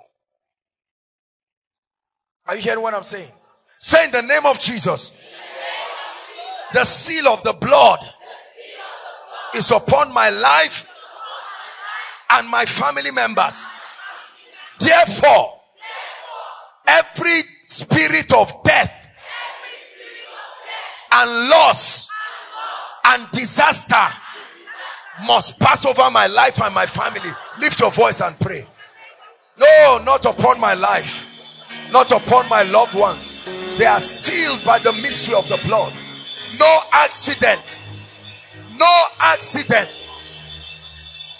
no death, no obituary, no plane crash.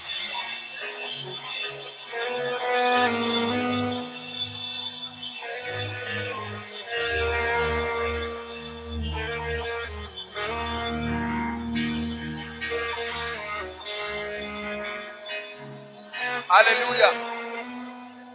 Hallelujah. Stretch your hands towards this prayer request and begin to turn your request to testimonies. Go ahead. All those online, follow us. We are praying. You submitted your requests and we are praying. Every request, oh God, you have produced testimonies. Shabakatata. To the God that answers prayers. To the God that answers prayers. To the God that answers prayers. Let there be miracles, testimonies, breakthroughs. Turn around impossible situations, oh God. Let the barren come back to children. Let the poor return rich. Let the captive be set free. Let sinners come to the saving knowledge of Jesus. Let your prayers be delivered. Let the sick be healed. Let jobless people return with jobs. Building projects completed. Spiritual lights be fired. Pray, pray.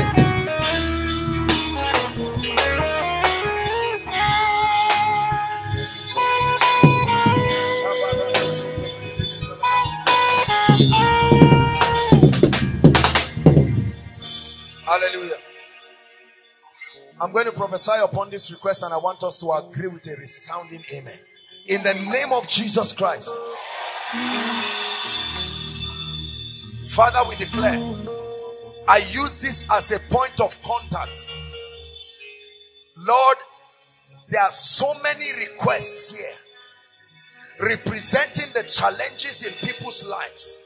Some for jobs, some for marriages, some for children, some for breakthroughs, some for study scholarships, others for help, others for reconciliation, others for souls, others for financial prosperity and breakthrough, others for restoration, some for deliverance, others for healing. Lord, I pray in the name that is above all names, we have a covenant of answered prayers with you. Therefore, Lord, arise as a mighty man and turn every prayer request to a testimony in the name of Jesus. Lord, we pray for all those who have sent their requests on Facebook, on Twitter, on any other platform. Lord, in the name of Jesus, give them strange visitations. Strange visitations from tonight. Strange visitations. And Lord, for every request that made it to this altar, I bow my knees to the Father of our Lord Jesus Christ and I pray, answer everyone in the name of Jesus. Turn every request to a testimony in the name of Jesus. Hallelujah. Hallelujah. Our time is gone. I really apologize. Let me prophesy over our lives. Do you know why prophecy is very powerful? Most of the testimonies that you hear, listen, most of the testimonies that you hear are as a result of these prophetic words. Are we together? There are needs that God may not reveal and time may not permit to be able to extensively deal with. However, prophecy is powerful. It says in Numbers chapter 6 how that the priest will bless them and speak upon their life. There is something about a prophetic word coming upon your life. Those who know this, that is their edge in the spirit, have received it and it has produced dramatic results in their lives. Those who are careless about it like they are about many other things, never really get to receive anything. Let me tell you, even if it's an impartation, even if it's a dimension of breakthrough, for as long as you stepped your feet here, and for all the thousands following us online, connect.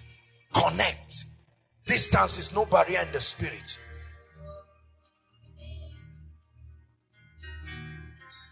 It says, you have turned my mourning into dancing, and you have turned my sorrow into joy.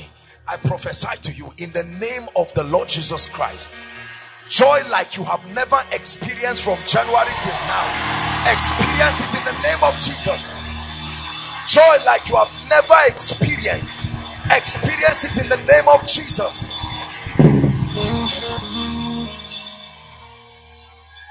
Hear me. I speak to your hands, whoever is not doing anything here, because God said be fruitful. I don't care whether it's a job, a business, I don't care whether you're a student, a graduate, a retiree, whoever is having an idle hand between now and September miracle service, I put something in your hand. I put something in your hand. I put something in your hand in the name of Jesus. Not something that will mock you, something that will bring results. In the name of Jesus Christ. In the name of Jesus. I put pressure on your destiny helpers. I put pressure on them. May they respond to you. I put pressure on their spirits. May they arise and help you. May they arise and help you. Hallelujah. Any situation in your life that is a recurrent decimal, it comes as though the breakthrough is coming, then the situation repeats itself. I prophesy no more. No more. No more. No more. In the name of Jesus, no more. By the power of the Holy Ghost. Listen. Someone is speaking here like Mary and saying, how shall these things be? Lord, is it true that you will turn my life? I stand in the name of Jesus and I pray. A turnaround that will surprise you. Receive it in the name of Jesus. A dramatic turnaround. A dramatic turnaround.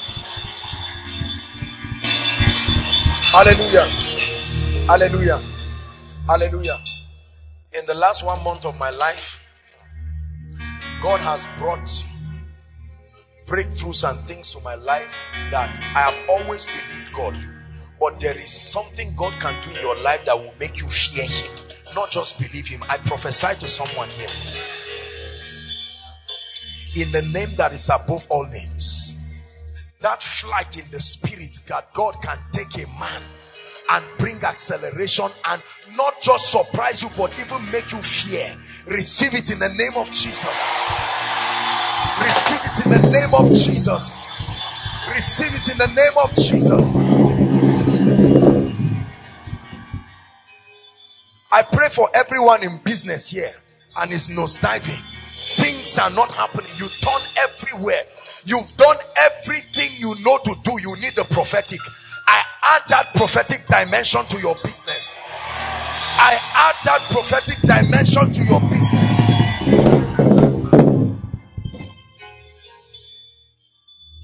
Every dream that is still on paper, no finances, no grace to bring it out of paper. You have been writing things for donkey years, but the grace to put it at work. I declare between now and next month miracle service, bring evidence, bring evidence, bring evidence, bring results in the name of Jesus. Anyone called jobless in this place, that you have done everything to do, including giving money to people, and they have not brought jobs to you.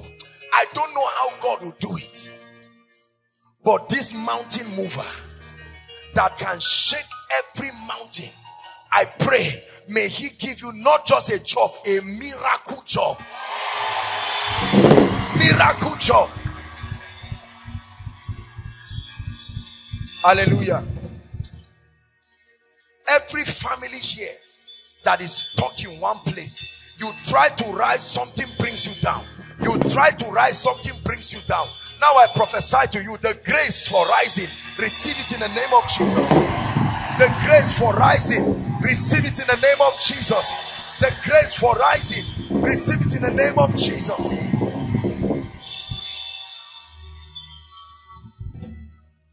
Every embargo of bad luck upon your life, it works for others until it gets to your point and people change their mind.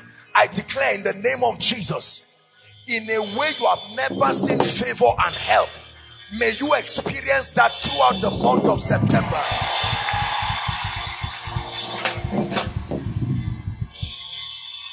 Hallelujah. A dimension of anointing, a dimension of wisdom that you have never seen. Receive it in the name of Jesus. Receive wisdom in the name of Jesus. Receive wisdom in the name of Jesus. And I pray for you, everything that needs to be broken in your life, habits and encumbrances that tie you down, I command that today is their burial. Today is their burial. Today is their burial. Hallelujah. I want to prophesy for someone who has never stood here to testify. In the name of Jesus, whatever has stopped you from climbing this altar to testify, I curse that spirit right now. I curse that spirit right now. I curse that spirit right now. I curse that spirit right now.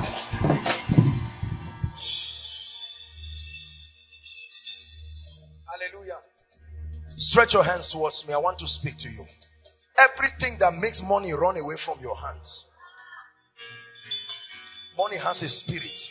You have obeyed kingdom laws, but this thing is not just coming. You would try and labor and nothing will come. These hands that are stretched towards me, as I stretch my hands back to you, by the mystery of divine supply, May you hold something you have never held in your life before. May you hold something you have never held in your life before. May you hold an amount you have never held in your life before. Hallelujah. 2 more prayers and we are done. I pray for your spiritual life. Everything that is alive grows. If you are not growing spiritually, something is wrong. And the measure, there are 2 indices to measure your spiritual growth. Number 1, your degree of conformity to the image of the Christ. Number 2, your comprehension of the mysteries of the kingdom alongside their operation. How to make them produce consistently. I pray for you this month, as we round up this month into the next month. Keys that your hands have never held spiritually, hold them right now in Jesus' name.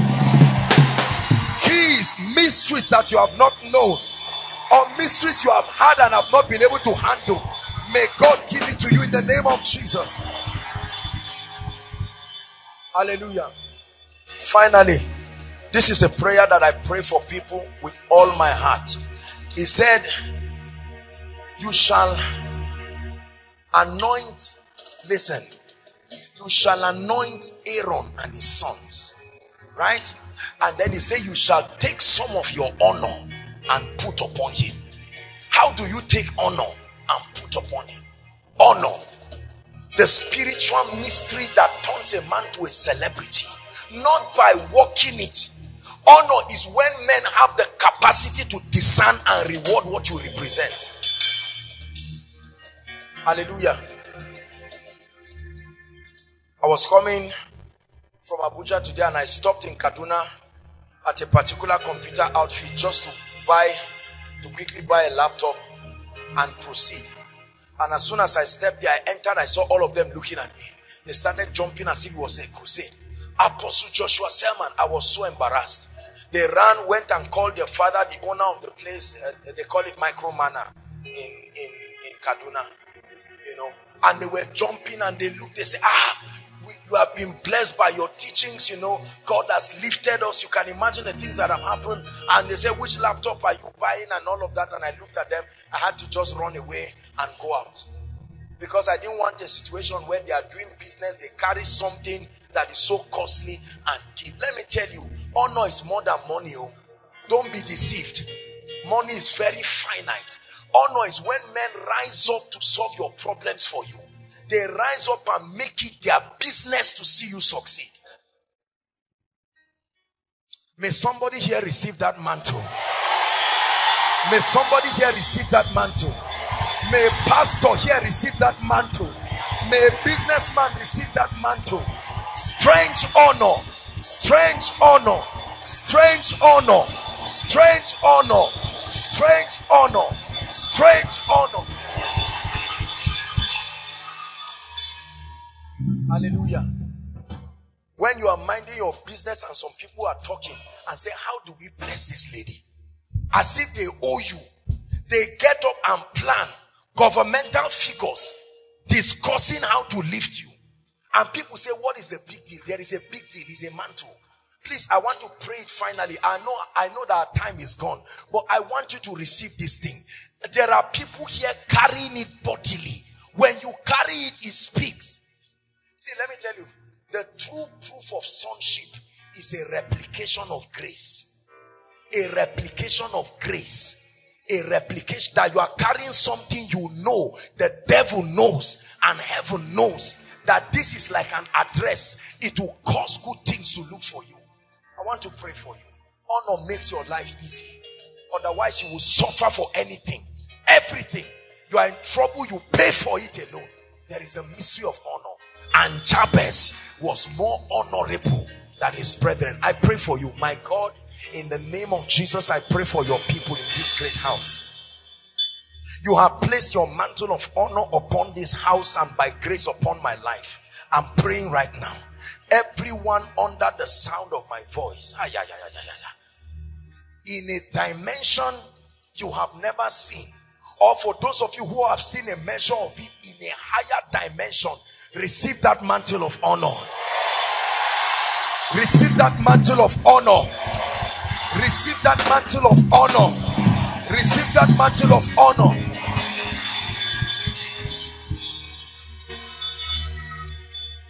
Keep standing, everybody. I want to make an altar call now. Please, no moving around. Let's honor what God is doing. No sitting down. Just 5 minutes and we're done. Thank you so much for your patience. We stretched the time quite. But I think that it's worth it. If you pay that much price and you come back with tearsome testimonies, it's a wise bargain. There are still people under the anointing. God is still doing things. And even after the service, God is still going to be touching people. But very quickly, I want to make a call. There are people outside all the overflows, any of them. And there are people following us online. You are saying, man of God, I heard you speak. And whilst you spoke, the Holy Spirit convicted my heart and told me it's time to make a commitment or a rededication. For some of you, this is your first time making a genuine decision for Jesus. Others, you have made that decision, but you are rededicating yourself. Wherever you are, please make your way to the front. Make sure that you do not leave this place without making that decision. God bless you. There are people coming. God bless you. God bless you. Don't be afraid. Don't be ashamed. God bless you, young and old. Clear the way for them. Please, if you are coming from outside, I want you to save time. Double up, hurry up and come. God bless you.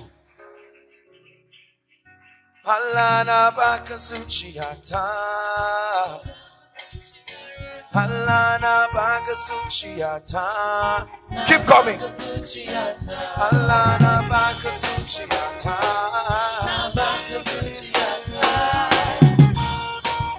Keep coming quickly, please.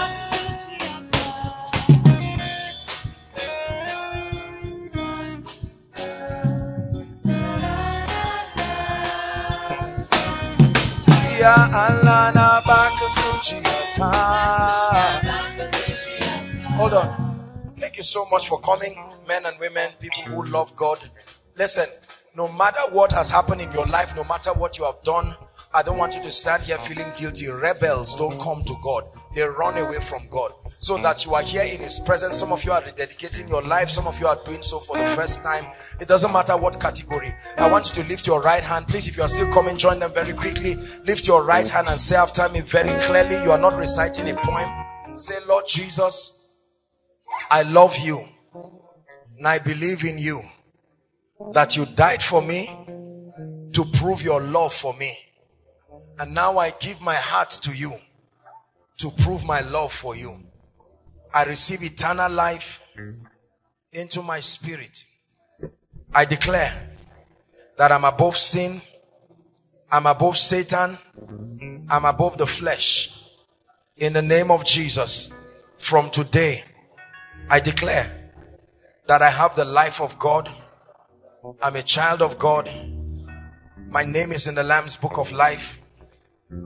And I am victorious in the name of Jesus. Keep your hands lifted, please. Father, thank you for these ones. You have drawn them by your wisdom. Let today be the beginning of great days in their lives. In the name of Jesus Christ, I pray that everything they have laid at your altar will remain dear and never cling to their lives again. Open them up to a new dimension of life. In the name of Jesus Christ. Holy Spirit, I ask that you come into the lives of every one of these precious people. In the name of Jesus. Use them for your glory. Give them tearful testimonies. In the name of Jesus I pray. Amen. Thank you so much for making this decision. Now I'd like you to follow this gentleman and the lady waving their hands. They will have. Dearly beloved, I hope you were blessed by this message. I want you to keep doing something for this man of God, our man of God, Apostle Joshua Selman. And that is, I want you to keep on praying for him, that the cause of the gospel may have free flow in him, that he may be granted boldness to continue with this commission of Jesus Christ, and that all provisions be given unto him as he continues in this journey of Christianity. And then don't forget to like this video. Don't forget to hit the subscribe button if you are new here. Don't also forget to leave a comment in the comment section, and then keep sharing abroad, and let's all keep sharing Jesus. I'll see you again. Bye.